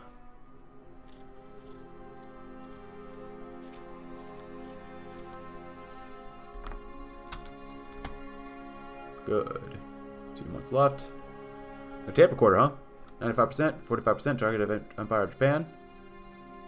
Monthly data storage, huh? Oh, this one's next. Quality will increase. Quality will increase. Yes, please. Oh. My God, we just build so fast. We're so good. Schools, here. And then hospitals. I like more admin offices, personally. And we built things up so well so far, so, like, very good. Oh, we're done with the line direction too. Go figure. Catching the snake. 30 minutes before the meeting, Commissioner Omori arrived in the Chief Executive Morita's office in Koshu's government complex with a requested stack of photos in ham. You kept my men awfully busy chasing after the Yakuza these past few months, so Mori deposited the papers on Morita's desk with an annoying tough. I just thought Mr. Ho's people have done as much behind the scenes as we have in our official capacity. He has, Ikushing assured Mori. We wouldn't have called Yokoi in if we didn't have him dead to rights. I've seen airtight cases in Tokyo, Chief Secretary Lee, Omori stated, his jaw tightening. This isn't one of them. This isn't a legal argument, it's a showdown. If Yokoi doesn't blink, I'm aware of the consequences, Commissioner Mori stated, more confidently than he felt. And I'm prepared to accept them, whatever they may be. One way or another, Yokoi and his Yakuza associates will rein their activities in. 30 minutes later, Yokoi made his entrance. Our prior actions will nudge this gamble towards our favor. A hotline for petty corruption. The uphill battle Chief Executive Morita faces in the anti-corruption drive stems in large part from the people's efforts themselves, or rather, in its absence. They're no ignorant sheep. They've seen the faces in the government house come and go. Yet they see nothing out of the promises let go bandies out either, so why bother putting any work themselves? There's a prophecy that fulfills itself seemingly from government to government. And there's novel solution 25-266-366. Dial on your phones and report the dodgy clerk from Central to Morita himself. Maybe it won't make a dent in the more clandestine network that the Yakuza fall back on, but it'll assure your jaded officeman that he had made a difference no matter how minor. Audit senior officers. KHK journalist was writing a fluff piece on how Hong Kong transformed after being liberated from the imperialist British. For this, she interviewed an old man in Diamond Hill. After some samai and lemon tea, she asked, Dao Ren, what was life like in Hong Kong before the civil authority? Back then, things were not so simple, said the man as he chewed on a toothpick. We paid taxes to the government house and kept the streets clean. The Guai Lao paid no taxes and left their horse crap on the sidewalk. Then, has anything changed when Japan drove the British out of Hong Kong? Certainly. Now we pay the ribbon so they can sell us with their horse crap. As the saying goes, the more things change, the more things stay the same. Chief Executive Morita plans to prohibit such double standards within the government's upper echelons by bringing their financial records under close scrutiny, though undoubtedly invite the ire of the friends in the home islands. 1957. Oh. Transit. The train rose to the elevated platform and Lamb went through the passenger doors the moment they were open. He stood, grasping a handhold. After 1 or 2 minutes, those doors slid shut and the train shuddered. Lamb could feel the train wheels grinding as it picked up momentum. There they went, shuttling into Guangzhou. Years before, Lamb would have driven all the way from his home in the outskirts to the precinct. Now, work was train right away. As it clambered at full speed, Lamb had all the time in the world to think of the world and where he was. So much had changed. Soaring from the underground, the route gave Lamb a view of the city skyline. It was a somewhat bright morning. The neon lights were now inert, dark as the sun broke through the gloom. The skyscraper, still an alien, domineering sight after all these years, tore through the sidelines and brutal, needle-like steeples draped in concrete. Lamb adjusted his tie. It was hot in the carriage. Lamb remembered Hong Kong. Port Shore, years of chasing empty dreams in a city whose decay came with a startling death knell. There, too, men had tired themselves of the earth-built towers that reached up into the heavens, creating paradises of concrete above the inferno that raged below. He steepled his fingers and saw them clearly for the first time in a long while. There was no innocent to keep order in this place, to shove away the hungering masses. It took a different kind of person. Was he human after all? Or was he a molded creation of this monstrosity, fired in all the kilns of suffering until what emerged was a ceramic impression of a man? He knew not what answers would be satisfied the fiery, burning questions that dogged his conscience. Closing his eyes, Officer Hayashi looked ahead and saw the train rolling into the gentle slope leading to darkness. Through all these years past, to all the years hence, a strategic withdrawal. Times are bad, as you say. Yokoi's face was impassive, but he was carefully scrutinizing every piece of evidence that Morita, Commissioner Omori, and Leah put before him. I don't see how any of this means anything to me. Stonewalled. That had been the entire course of the meeting with Yokoi Hideki, who had already a ready alibi, or could profess innocence over every incident the police and Stanley's men investigated, but Morita had kept his hits coming, and Yokoi was visibly taking more time in his answers, getting him his story straight. Cut your crap, Yokoi, Omori stabbed one of the reports with his pen. Your organization is being rolled up, retired. Even if you don't see the inside of a cell, you'll be left with nothing sooner or later. So confident, Yokoi shot back, but the police doesn't have the best record for finishing what they start. Who said it's only the police? Lee uttered. We're offering you a deal. It's better to live poor than die with nothing. Yokoi's eyes narrowed, his hackles rising. You watch your tone with me, you Chinese a-hole, or what, Morita barked, cutting Yokoi off. It's as the commissioner said. The police and the tribes are muscling you out. Here's my advice. One businessman to another. A smart man cuts his losses. Only Superman fights a losing battle to the end when they have the other options. Yokoi felt silent, the clock ticking away steadily in the background. He finally let loose a melodramatic sigh. Fine. There's no shortage of places to turn a profit in the sphere anyway. The Yakuza will stay in their lane. Nice. So 46 days left.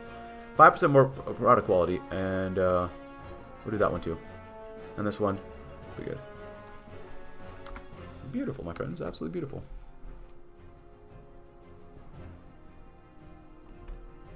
Oh, we can do that one too, but whatever. Product quality still of great importance. Over here, Yakuza 26, that's good. Here, that's actually looking more controllable actually here, but this is getting close. We're at a difference of 9 and a difference of 11, so we're getting closer.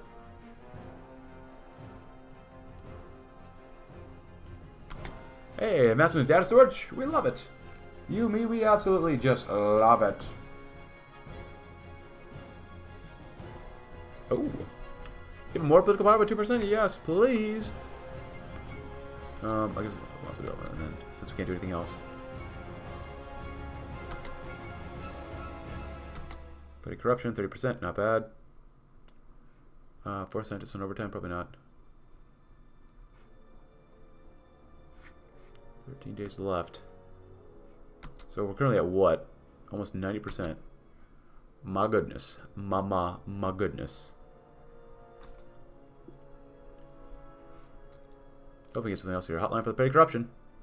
The hotline in action. Tam Yun Fong was at his wit's end. Some dude out of a cop had just swindled him out of a good portion of his month's pay and he didn't know what to do about it. Sure, there was a new anti-corruption hotline or whatever that Morita and that bootlicker for the new commissioner had set up, but that made a target out of Joss paper at best, Tam thought. Everyone and their mother-in-law knew quite well that the Guangdong police were completely useless in everything they did, especially when it came to investigating their own. That Tam himself knew of cases where supposed watchdogs and instead swept their colleagues' corruption under the rug, looking after their own before the people they were originally sworn to protect. But Lam had no other recourse. Nobody else was going to help him. Maybe it might help him if he phoned in and got off his chest. As Sam went about doing that, the phones in Guangdong's police newly established anti-corruption offices were being clogged like nobody's business, and a list of problem officers and incidents of corruption grew ever larger. Morita, Keo, and Omori Khan reviewed the list and hung their heads in the sides of the problem. Ah, well, Omori said, at least you know who I'd hit.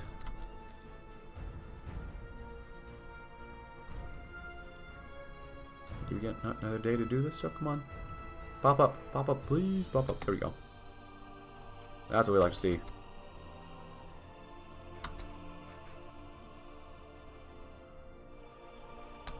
The last readout. Lee was pacing left and right in the chief executive office, wearing a trail on the carpet in front of Morita's desk in anticipation. Morita didn't blame him, despite having a million other things to attend to. The two of them had been cloistered in the room for nearly 2 hours. The auction started, Lee muttered. 4 minutes ago. How is this taking so long? Stanley has the money. He'll get the license, Morita shook his head, but even he had to admit he was worried. The phone rang, and Lee nearly tripled over himself jumping to the receiver. The two crowded together as Morita sat, straining to hear Stanley's voice or the tinny roar of the background noise. It's done, Stanley said triumphantly. We have the license, we have the money to spare.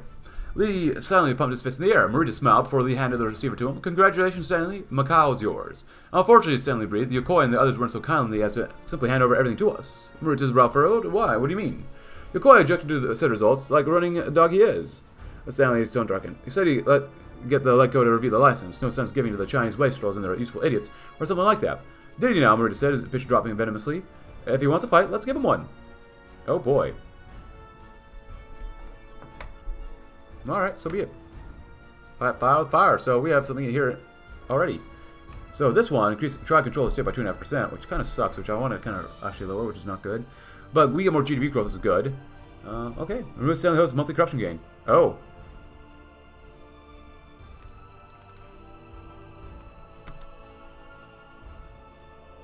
There we go. That's what I wanted to see as well. 5% quality. Well, we have 12 days, so then we're done. We're done with this one. And we're here at 80%, 90%. We haven't hit the cap yet. Equal here. We gotta work on the triads, though. We should have done this stuff first and then do this one, but whatever. And a bit of commission. The brown old saying, men will make a quick yarn for far longer than other men will resist it, and so his continued preeminence in the legislation council is by no means a certainty. Disaster may strike the chief executive, or other circumstances may align so he leaves office earlier than his due. As crusade screeches to a halt, a man's persistence will nip at his edges, or render its opponent enough through 1,000 cuts until Marita's successor dismantles it entirely. Men independent of the chief executive decree are not so vulnerable. In fact, a commission mandated to investigate government corruption will perpetuate themselves in a place so rife as Guangdong. They will spot the grime and cracks neither Morita nor Lee can spot. Part misdoers from their money without the chief executive ever lifting a finger. When feared by many and answerable to none, an independent commission is the most resilient weapon the government will ever have against human nature. Which begs one question: do dogs ever bite the hand that feeds them? Tactical measures aren't enough to root out corruption on a prolonged basis. Take some action to institutionalize anti-corruption measures in Guangdong. Will be held soon after this foci is taken. Ensure that we have enough support in the Legislative Council or suffer the consequences. Bring him in line. Stanley Ho was agitated, and that much Morita could see. And he could also see why. Ho had a lot of riding on the new casino licensing law passing through the Legislative Council. was not happy with the news that certain legislators within the Sony and Guangdong faction were shying away from voting for it. He burst into Meridia's office and passionately argued his case for minutes on end. Just what did you suggest I do, Stanley? Merida finally said, interrupting Ho's ranting. Ho stopped, seemingly surprised at the question. Isn't it obvious? Bribe them. Merida bristled at the boldness of the request, but he had to acknowledge that Ho had a point, of course. It would be the simplest way to wrangle his faction back in line, but it was really worth engaging in such blatant corruption? Saying that's not how we operate? Alright, fine. Here's discipline in Sony and Guangdong ranks to support the bill. Honestly, you do that. We still should have enough in the end. Are you sure, Matsushita? A simple promise that you will keep, it's all I need. Matsushita's signature was a wry smile rested upon his lips. His hair, it was nicely kept. His nails, extremely cleanly trimmed, his suit neatly pressed. All that is necessary for playing the part of a professional and adept business person. Merida tapped a finger against his desk, his stern expression standing in clear contrast with the seemingly welcoming one of Matsushita's. Is continued operation of your casino still that important to you? Surely wouldn't it leave any dent in your wallet or hamper your operations? Why be so insistent? Merida asked, occasionally peering down the contents of the proposed ordinance. Why would it not be important? It's part of my business, is it not? So I simply want assurances that this proposal won't jeopardize my interests. It's not really that big of an ask. Matsushita maintained his calm and orderly demeanor, shifting slightly in his seat to a more comfortable and yet assertive position. What do you have to lose? The license assures that your representatives in Macau will secure the majority of the market, and my business is of minimal concern to your stability. Merida could see right through the approachable facade put on by Matsushita, and had been far too many times to be fooled by it. The profits from his casinos could definitely be funneled back to the home islands, instead of being used to stimulate Guangdong's internal economy, hampering growth. However, he is right that Matsushita's operations would not drastically affect anything, and more support for the ordinance would certainly be more welcome. Matsushita gently tapped on his wristwatch. Time is flowing, my friend. I suggest you take it. Nothing much to lose. Make the promise. No, we're good, because we still have this here too, so... We have 55 votes, so I'm not so concerned. Someone says, please get, from the comments, please get the best Sony path possible. So yeah, we'll try to. The TC1010 tape recorder. Out of the days of bulky vinyl records and tape reels, the advent of cassette tapes allowed hours of radio or audio to be stored into a desk drawer, quickly making them massively popular with the public. The main drawback up to this point has been the fact that audio must first be recorded on some other medium and transferred, as there's no way to record audio directly onto a cassette.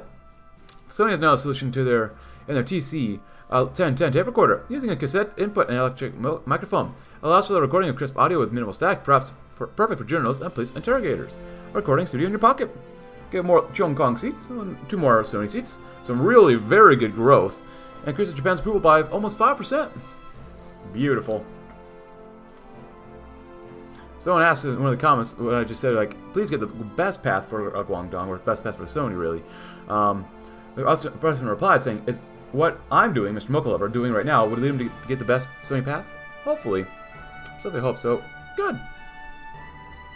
Nice. Oh, go shoot decreases Chinese government support. Ooh.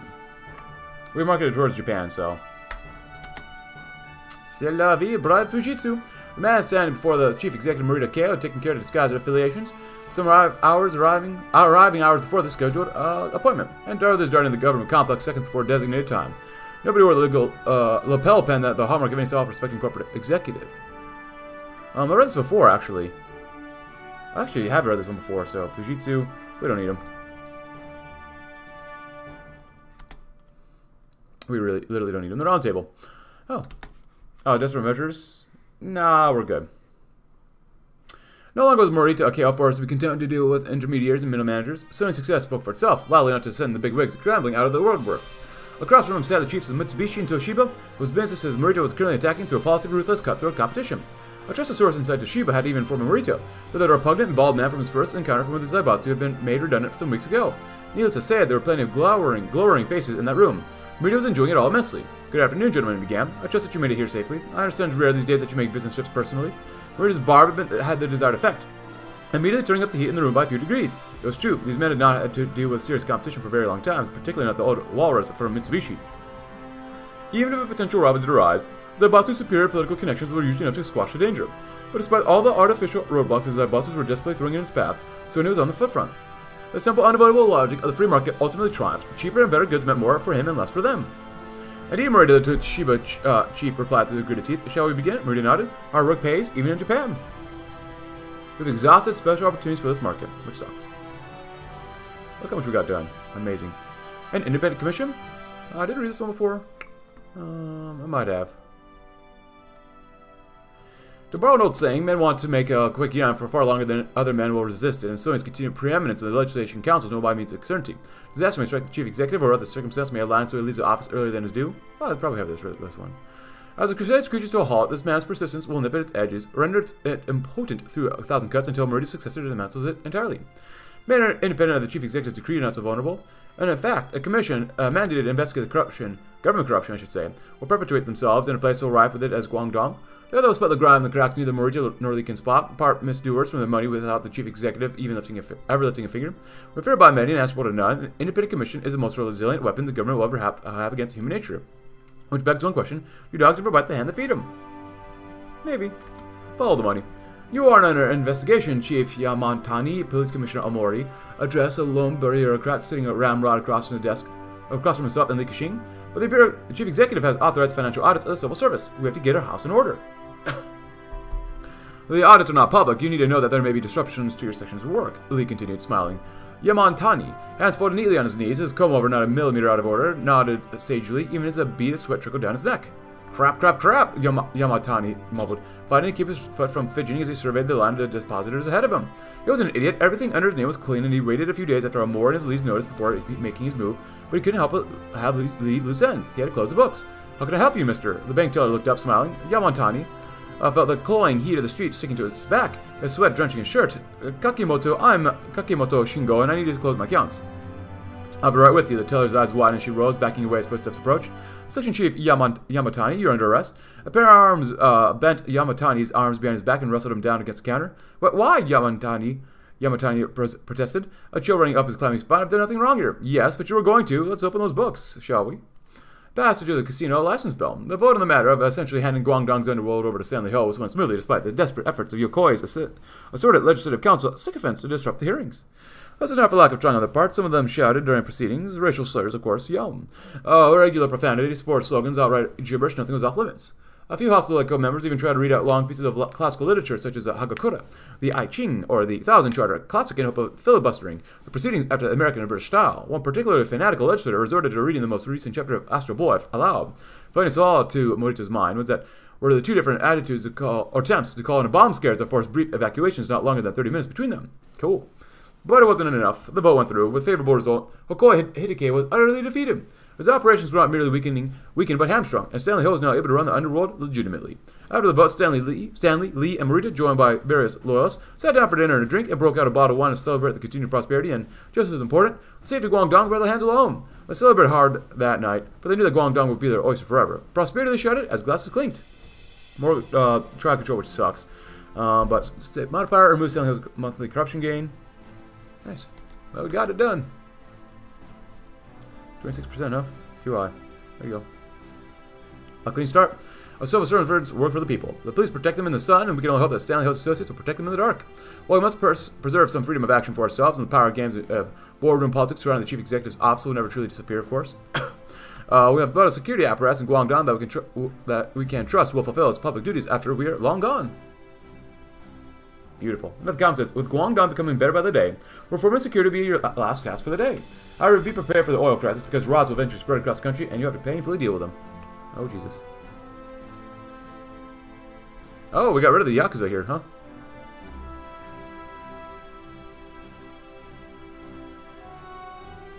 We're 11 away from them, we're 13 away from them, and we're really freaking far away from them. Now we're 9. Setting boundaries. It wouldn't be enough to declare a campaign against corruption and nab a few suspects and call it a day. For Morita's talk about cleaning house to be merciful or meaningful, there need to be something more permanent, but the devil would be in the details. Li Kexing, Stanley Ho, and Commissioner Mori, the only ones Morita trusted on this, had become arguing in circles. Even the shadows of Morita's office began to lengthen until it ringed in ochre light. And any kind of expansive or statutory body could be bought or twisted by anyone with deep pockets, that is. Anyone who's anybody here. Stanley warmed. Cufflinks, flashing as he gesticulated grandly. Any anti-corruption team needs to be nimble, and answerable only to the chief executive in an advisory capacity. Perhaps the tycoons of the 5 companies too, if they fear overreach. I'll get them on board. That'll solve nothing, Lee said, rolling his eyes. Without a formal mandate as Inspector General and the resources to actually chase leads, and if we want the LECO to sign off on either, they will ask for collective oversight. I'll leave politics up to you 3. Don't pay me to get involved here. What I'm paid to do is to get results, so Mori hopped, crossing his arms, and unless you have a completely independent commission, I guarantee you that vested interest will make your efforts be in vain. Funny, it took some effort to get you to come around having me in the room. Something about my connection, Stanley fired back. How do we know this commission will be any different? A small, uncontroversial advisory council will be prompted to the LegCo. This is right, we need Inspector General. LegCo's permission to create the Inspector General position, promising oversight in exchange for votes. LegCo will be asked to vote on forming an independent commission against corruption, and they'll be better get with the program. Oh, crap. Well, we just spent our political power, too, which is not good, but,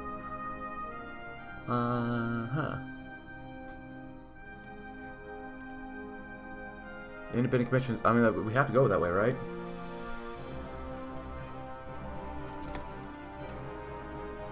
But happy October, everybody. As we do finish our coffee. Alright, let's take a look-see here. 29 days. If you do this, we can do 1, 2, 3. Wow, 100% capped. It's not bad. That's actually really good. We might need to readjust how we were supposed to do this, but dare to dream. Daily people of Guangdong wake up to something new, a sense of safety, of belonging. For the first time in years, Guangdong's people march to work, not as the indentured servants of the 5 companies, but as members of something greater, a fledgling society and culture, taking root in the Pearl River Delta. More importantly, they know who to thank, and who to pay, and their gratitude. They live in Cheongkong properties, buy food from Cheongkong supermarkets, use technologies developed by Sony Electronics, while borrowing money from Sony's bankers to pay for the utilities provided by Sony power plants. Leave from Rita and Lee's hands and thank us for it. All is as we once dreamed it, and we will not see this dream taken away from the people and from us. A crowd of stragglers. Marita and Lee stared out the office window, gazing upon the tapestry of lights and flashing colors of the lively city below. The reflection of the glass portrayed 2 minds of contemplation, weighing their options as they continued to trudge through the political mire. You do know that this ordinance regarding corruption is concerned many for a reason, right? Lee muttered as he placed a hand within his pocket of his blazer. Everybody has something to hide. Something dirty they did at one point or another.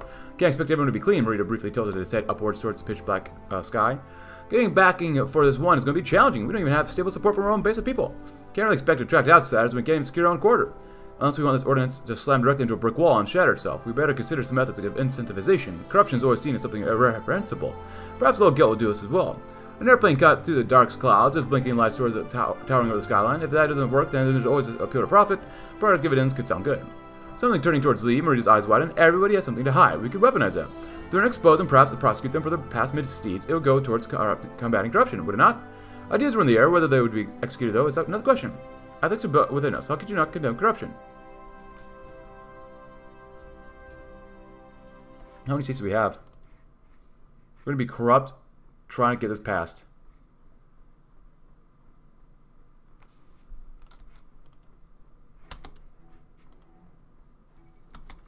We get the following bonuses. Nothing else. Must choose price.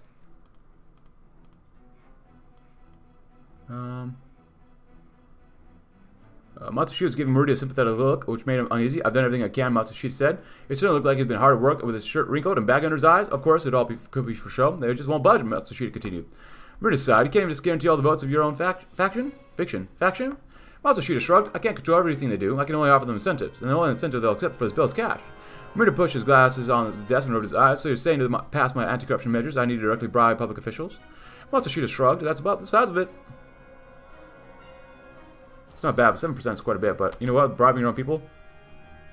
How did only 27 or 37 in total like vote for it from Sony? Come on, guys. Bruh. Do better. Fujitsu's clean man. Oh, obviously, in your outreach to Ibuka himself is out of the question, Marita began. Across the desk, Stanley Ho nodded, but he said, picking up a few pieces of paper out of the pile he was sifting through, there are a few men under his employ who may feel otherwise. Ho laid the papers out on his desk. There are reports on various Fujitsu employees who indicated that expressed sympathies for greater state oversight. We're going to reach out to these men, apply a bit of pressure, Ho shrugged, to get you a few more votes. At the risk of Ibuka finding out we're going right under his nose, Ho shrugged, nothing ventured. More money be redirected to the computational power. No, we're good.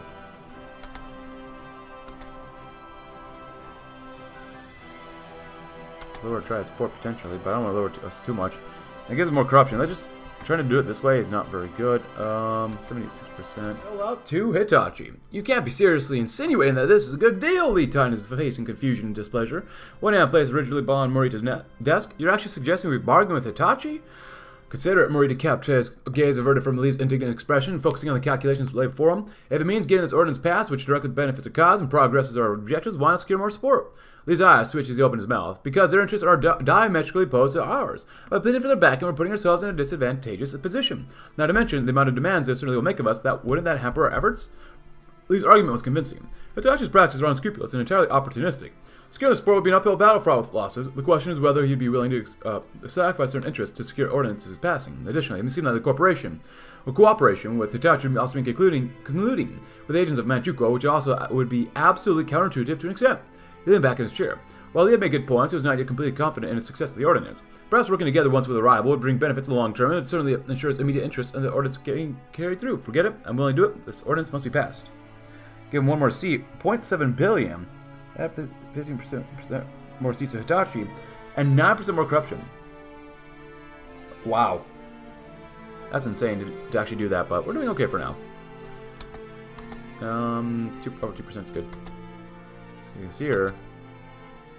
Today, not bad.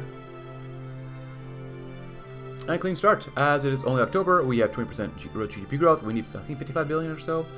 It's gonna be kind of tight to do that, but we'll do the best we can. And we're still over here too. At this point, just end the war. Clean start. Neither order nor progress. Li Chun saw yet another line in front of yet another checkpoint and was not impressed. As always, it was manned by both the police and the Kanpai scum. They were spewing some nonsense about a dangerous criminal being on the loose when they stopped people, but who really knew what the reality was? In a half-decade, Chun thought as he outflanked the checkpoint, not a darn thing has changed, nothing at all. Watching a police officer help an old lady who had fallen on the street, he continued his internal monologue. So what if there's 1 or 2 good eggs in the police service? There were only 1 or 2 good eggs in the police service when they got here. Why has that number increased? Chin grimaced as he passed by a gangster brinking in bribes of money from a protection racket. Good governance, law and order, BS. What's that mean if the gangs and criminals still run over all the place, and corruption and bribes are still a thing? He rolled his eyes, watching a senior police officer meekly taking orders from a Kanpai lieutenant. Independence, how rich. They're still puppets of the Kanpai, can't even issue a speeding ticket without him. As Trent entered his workplace, he concluded, I might award the police points for trying, but it's not even close to enough. At the end of the day, the police are running dogs of the corporates and the Japanese. They can't do the job correctly, even if somebody holds a gun to their forehead. At that moment, his boss called out to him, so Chun stopped thinking about it all and went to talk with him. No point wasting my time thinking about useless rice buckets and blue uniforms. Passage of the ICAC Ordinance. The anti-corruption crusade of the Guangdong State faction, a great victory today, as Chief Executive Morita's proposed ICAC bill was passed despite a vigorous campaign on the part of the Ibuka, Masaru, Fujitsu, and ruthless coordinated opposition from the Hitachi delegation. As the debate neared its end, Ibuka went on a Jeremiah. Ladies and gentlemen, it's presumptuous, or presumption piled upon presumption for the chief executive to think that he somehow has the right to audit or dictate what the companies are doing. Such an idea is disruptive, foolhardy, and disastrous. The corporations of Guangdong prosper precisely because they're free from the overbearing government interference of the sort one finds in Japan or America or Germany. To counteract this argument, Morita and Lee argued at the hilt that their proposal was only the honest proposal to counteract Guangdong's endemic corruption. Amidst the pandemonium set up by this counter-argument, the bill was put to a vote and passed. Ibuka, now incandescent with rage, started ranting again. Darn you to heck, Morita. You probably bribed everyone to vote for this stupid law. You dude, you've unleashed forces you don't understand. No one in this darn city is entirely innocent. Including us. Morita scoffed at Ibuka, but Lee looked somewhat concerned. He feared that Ibuka had a point and that the ICAC might yet blow up in everyone's faces. A great victory regardless. Advancements in audiovisual technology, what's not to love? As Yemen is burning, and Iraq will start to burn too. Ah, I love it.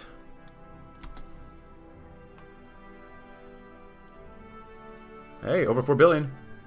And finally, thank God that part is over. Is that the end of the war? Oh, it isn't. Oh, thank God.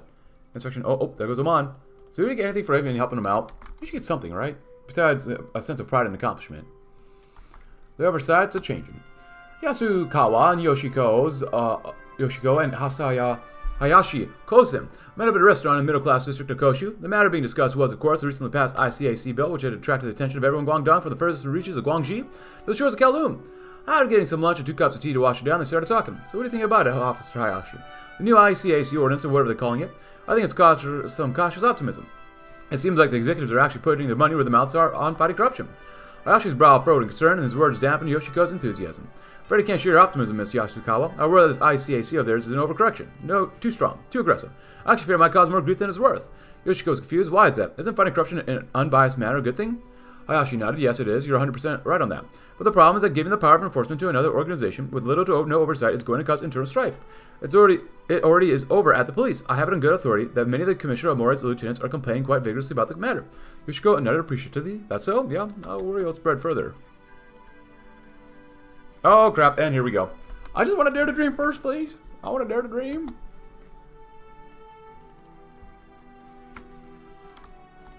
At least your division's back, I guess. Don't crisis me yet. I want to finish the thing. I have a feeling we're going to need more political power, so I don't want to do this, but I kind of want to do it anyways. Nice. Let me dare to dream. No. No, the ICAC at work. As the ICAC worked its way to a functional, relatively unpretentious office in Koshu, the new commissioner, Kamino Satoshi, contemplated how he got to where he was. Back when he worked in the great and terrible metropolis that was Tokyo, he had been known for his incorruptibility, so much so, in fact, that when his classmate at the police academy, Police Commissioner Omori of Guangdong, asked about the possible candidates for an anti-corruption commission, his name came up in 50 people's recommendations. His men, too, were handpicked by the commissioner from Japanese, Zujin, and even native Chinese officers, known for their resistance to corruption. Now that quality was in action as it began the first major investigation. The commissioner's third in command, a sturdy and stoic Chinese officer known as Cui Man-hei, got his attention. Commissioner, we've got a summary of the situation for you to look at. Kamino nodded and took his paper. Sui handed it to him. Described a major drug smuggling ring organized to Kamino's visible disgust by corrupt members of the police. Looking at Sui, he nodded. Go ahead. Over the next few days, the ICAC will work quickly and efficiently, completely insinuated from the Legislative Council's prying eyes and freed from even the slightest external influence. Morita Kei had no idea of this until Mori Khan put an ICAC report on his desk. Please, let us get to this first. I want to get to it first.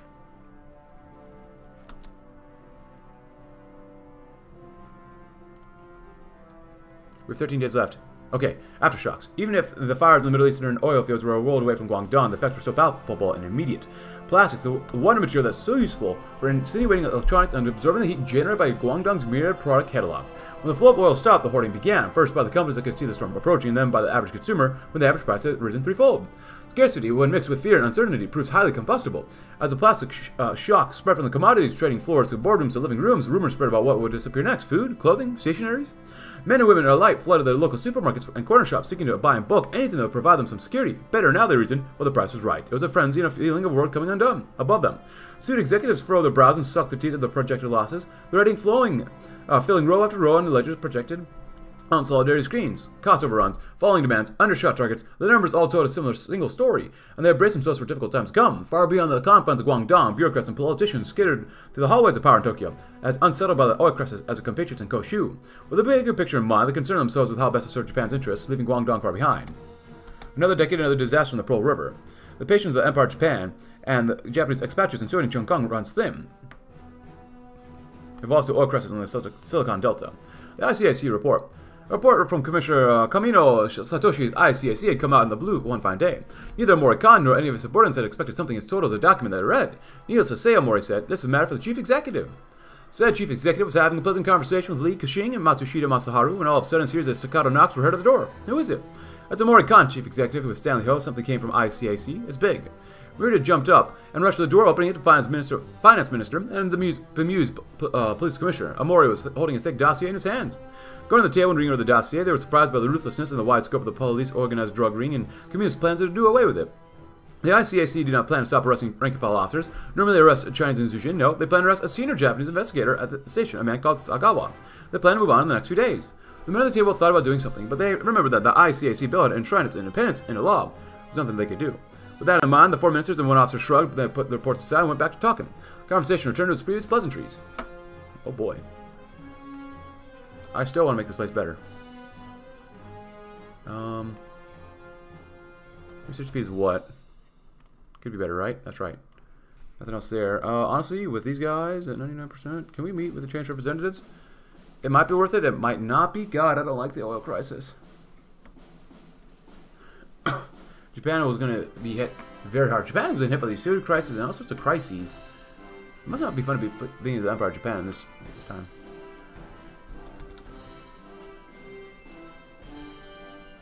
Just get this one done first.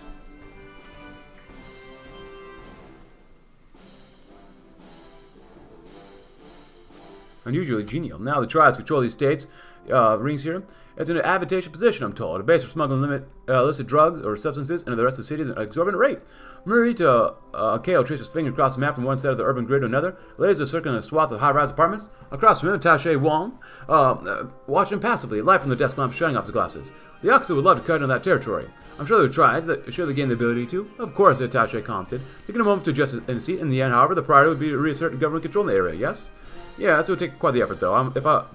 If I ordered the police to try today, they'd be shot to pieces. They would need more funding, the two men spoke as one. Then glanced at each other. The chief executive suppressed a laugh. A difficult feat, for as unprofessional as it was maybe the first time that he and Wang had ever actually agreed upon the course of action. Or on anything for that matter, really. Very well then, Tache Wong stood up. I shall inform the Consul General of our discussion. Shall we schedule a meeting for next week? Morita Akeo resisted the urge to make a witty comment about how this was the first time in his life that he ever actually wanted a follow-up meeting with Wang. I'll get my secretary on it at once. So like 3%. I don't want to spend more political power, but more growth would be probably pretty good. Oh, that's pretty good too, though. You get 25 more political power, though. Political power, a product, or growth. We're gonna need that growth, but that political power we might need political power. Maybe, I'm not sure. Product maybe. We're gonna go with political power. Let's play it safe. The ICAC on the march. We're literally at 100% now. Holy crap! Wow. Lam Xiao looked with some worry at his colleague. The one Chan Kai Kui by his name was visibly shaken after having just left the office that the ICAC had set up in his precinct. What did they do to you all, Kui? Chan sighed and shook his head. Ah, darn it, they pulled me aside for questioning for the last time today. Lam nodded slightly in understanding. I see. What was that like? Chan sighed again. They kept bringing up random old case files and pointing things in them out to me. They wanted me to talk about my other colleagues, and they kept on badgering me. It was annoying at the best and exhausting at worst, almost torture at times. Lam was curious now. So then did you talk? At that, his friend threw up his hands at feet. Talk, of course I talked. I'd rather not get arrested by Camino in this lot. Lam nodded understanding until he realized he had another question. Wait a minute, Akui, if they badger you and talking about your colleagues, why are you telling me about all this? Chan sighed, shook his head, spread his hands, and made a sad little smile. You're the only one I'm fairly sure is clean out of our whole lot. And I understand the situation a bit more, Lam nodded. As it turns out, Akui, you're right. They didn't bother me at all. Please get it done. Come on, come on, come on. Get her done first. Luck, fate, and hard work. Okay.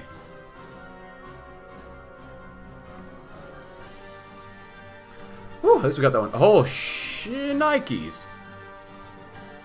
A shock to the system. The rug had been pulled out from under us. Tokyo once again disconnected one of our vital streams of capital and once again pushed us from the nest that was a co-prosperity sphere. The only vital tool Morita needed to continue his experiment of enlightened self-interest.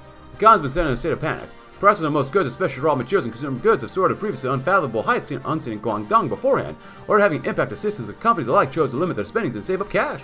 The productivity economy and government of Guangdong has faltered, but Morita has already come this far. As Guangdong convulses, the world looks at Morita to walk the talk. Oh, crap. Look, fate and hard work. Chief Executive Morita tapped the microphone twice, was rapping his fingers barely audible in the darkened auditorium. Outside the spotlight's glare, he could see Sony product engineers mingling with the Chung Kong sales executives. Sitting at tables laden with Cantonese delicacies, while secretaries guided honored clients to pay tribute to their corporate patrons. As Morita called the assembly to order, remember the similar party? Celebrating the appointment as Chief Executive. He felt exposed in the Cabinet Hall as a cohort of Sony Chung Kong lieutenants unable to fill his space despite the exuberant revelry. Now the auditorium felt claustrophobic. The walls barely containing a studio armed within despite the decorous bows and muted conversation. Behind him, those the same lieutenants, the inner circle of Zhujian executives and personal acquaintances surrounding Morita Kao and Li Kexing, flanked him on both sides, raising their glasses in unison as his address concluded. Li Kexing and Stanley Hill both stepped forward, clinking their champagne glasses against Morita's own, the first to be affording the honor amongst their enlightened cabal of the new reigning caste of Guangdong. Hours later, Li and Morita uncorked their own bottle, the corks popped, echoing the deserted room. Two rarely lowered themselves onto the empty stools, watching the lights of Port Shori and Kowloon twinkling in the dark. From the alleys of Hong Kong to becoming Tycoons, the chief executive to this, our home, Morita ventured. Listening aside, was it luck or was it fate? I believe in fortune, but I don't believe in fate, Li admonished, wiping his glasses. We had nothing else to lose, Kao. A castaway from Japan and a factory owner. We had a chance, we seized it. We had to work for the rest, and I'd sooner die than give up any of this. Oil crosses on the silicon dust. Holy shinikes! Whoa, that's so bad. We get more miscellaneous income, I guess, but holy crap. We're actually looking really good at the culture of corruption. It's not terrible. We still have 3.4% real growth. We have a tiny bit of surplus. Inflation's sky high. Holy crap. For 12%, huh?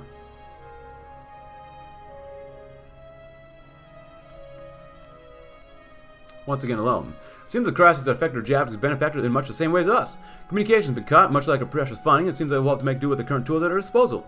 Our issues are plenty. The government itself must be sustained at all costs, but the private sector must be maintained too.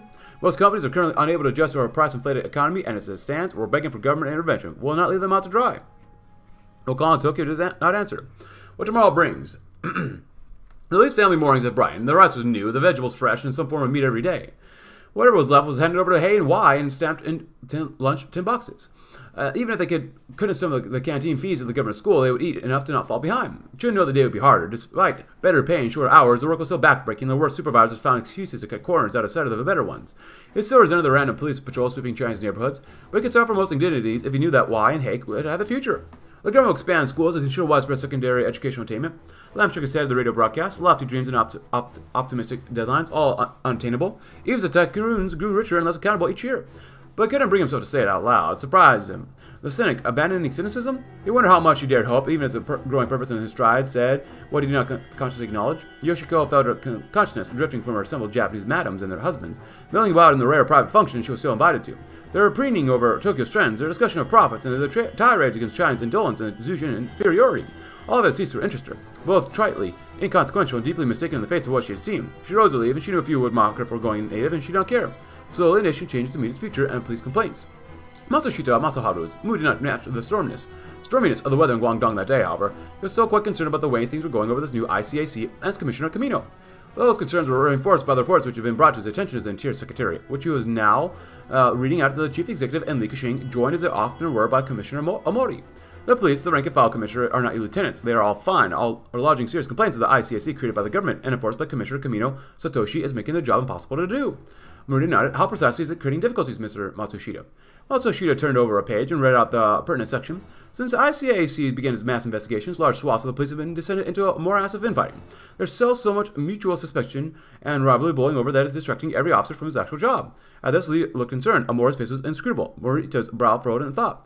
The way Matsushita saw it, Morita had two options. First, he could call on the commissioner and Camino to tell him to get on with it, which would allow him in the cabinet to meet this man and see what he's up to. Second, he let the ICAC do his job. While it would no doubt worse than the police infighting, it would set a commendable example in the fight against corruption, which would make no mistake, Matsushita hated too. In the end, Morita decided, call and get on with it.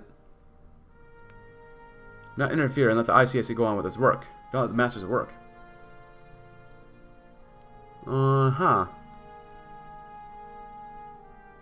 Let it do its job. I don't know. Police complaints? Bring in the big guns.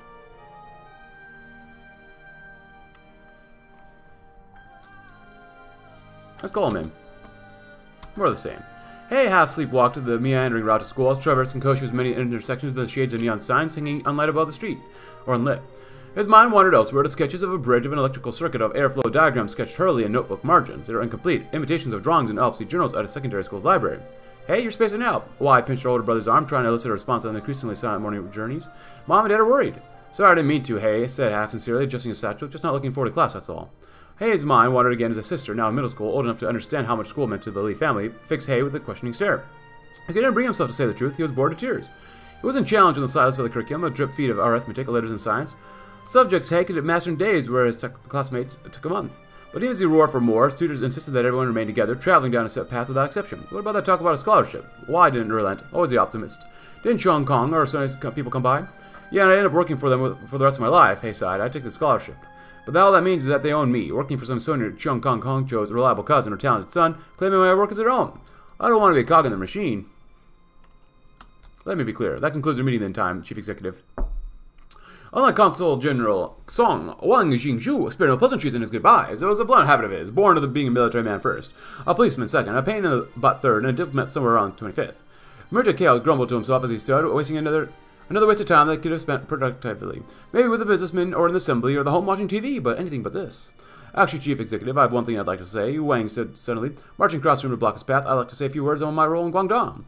I believe I've gotten the gist of it, attaché. Morito Kao remembered, attempting to sidestep him. Yes, I am a attaché. My job involves the help of the army, the consulate, the police, especially the police. I'm well familiar with their work. I'm displeased by its incompetence. Well, now, how would I like to make one thing very plain to you? Wayne cut him off again, his voice both flat and sharp. I do not have much tolerance for incompetent policemen. They chose to create as decisively as you and I have. In the end, we all chose to be here. Make sure men can keep up. And then he was gone, the door slamming shut behind him, leaving Morito Akeo bemused, confused, and deeply unamused. That man knows more than he should. Valuable clue about Wang Jingzhu's character. We may be able to find more. What if we did this one then?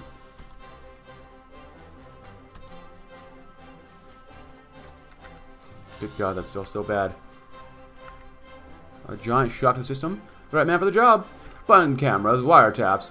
Oh my God. Expedited warrants, near complete prosecutorial authority, as Morito's eyebrows arched. The new head of the Independent Commission Against Corruption, Kamino Satoshi, stood ramrod straight, half his uniform in shadow from the perfect creases worked into crisp fabric.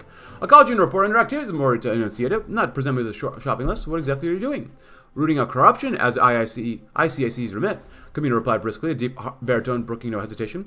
We've given the bureaucracy the notion or the notice to fall in line, and now we root out anyone who's not with the program. Even so, Matsushita ventured, raising his hand. We received complaints that that regular work is being impeded. Can you explain your methods? Kamino didn't blink. Well, unlike ordinary crime, corruption hides in plain sight, using normalcy as a smokescreen and shield. As Matsushita struggled to respond to Kamino's forthright, zealous response, Morita felt that he understood why Commissioner Omori had brought with his colleagues from Tokyo, even to cause some friction within Guangdong's government apparatus. Much more needs to be done, Kamino continued. Given the depth of the problem, we either access the beast completely, or let it fester anew. Only an airtight case filled with evidence and the testimony of turned witnesses will make a sufficient example for the rest of Guangdong, and for that I need resources, and the freedom to pursue whatever leads arise. Surgical precision is key. Slow motion. Now, I like how Suzuki felt, Morita muttered, feeling his eyes drying out after hours of being immersed in the chaotic reports coming out of the Middle East. There's no avoiding what comes next. War, destruction, and worst of all, scarcity. The implication of the global oil shortage had already set Guangdong's investors on edge, with the share price of the 5 companies all taking minutes after the markets opened. Scenes not seen since the implosion of Yasuda Holdings. A scene that neither Morita nor Lee had hoped to see repeated in their lifetimes. Lee knew that he would be delivering even worse news in the days to come.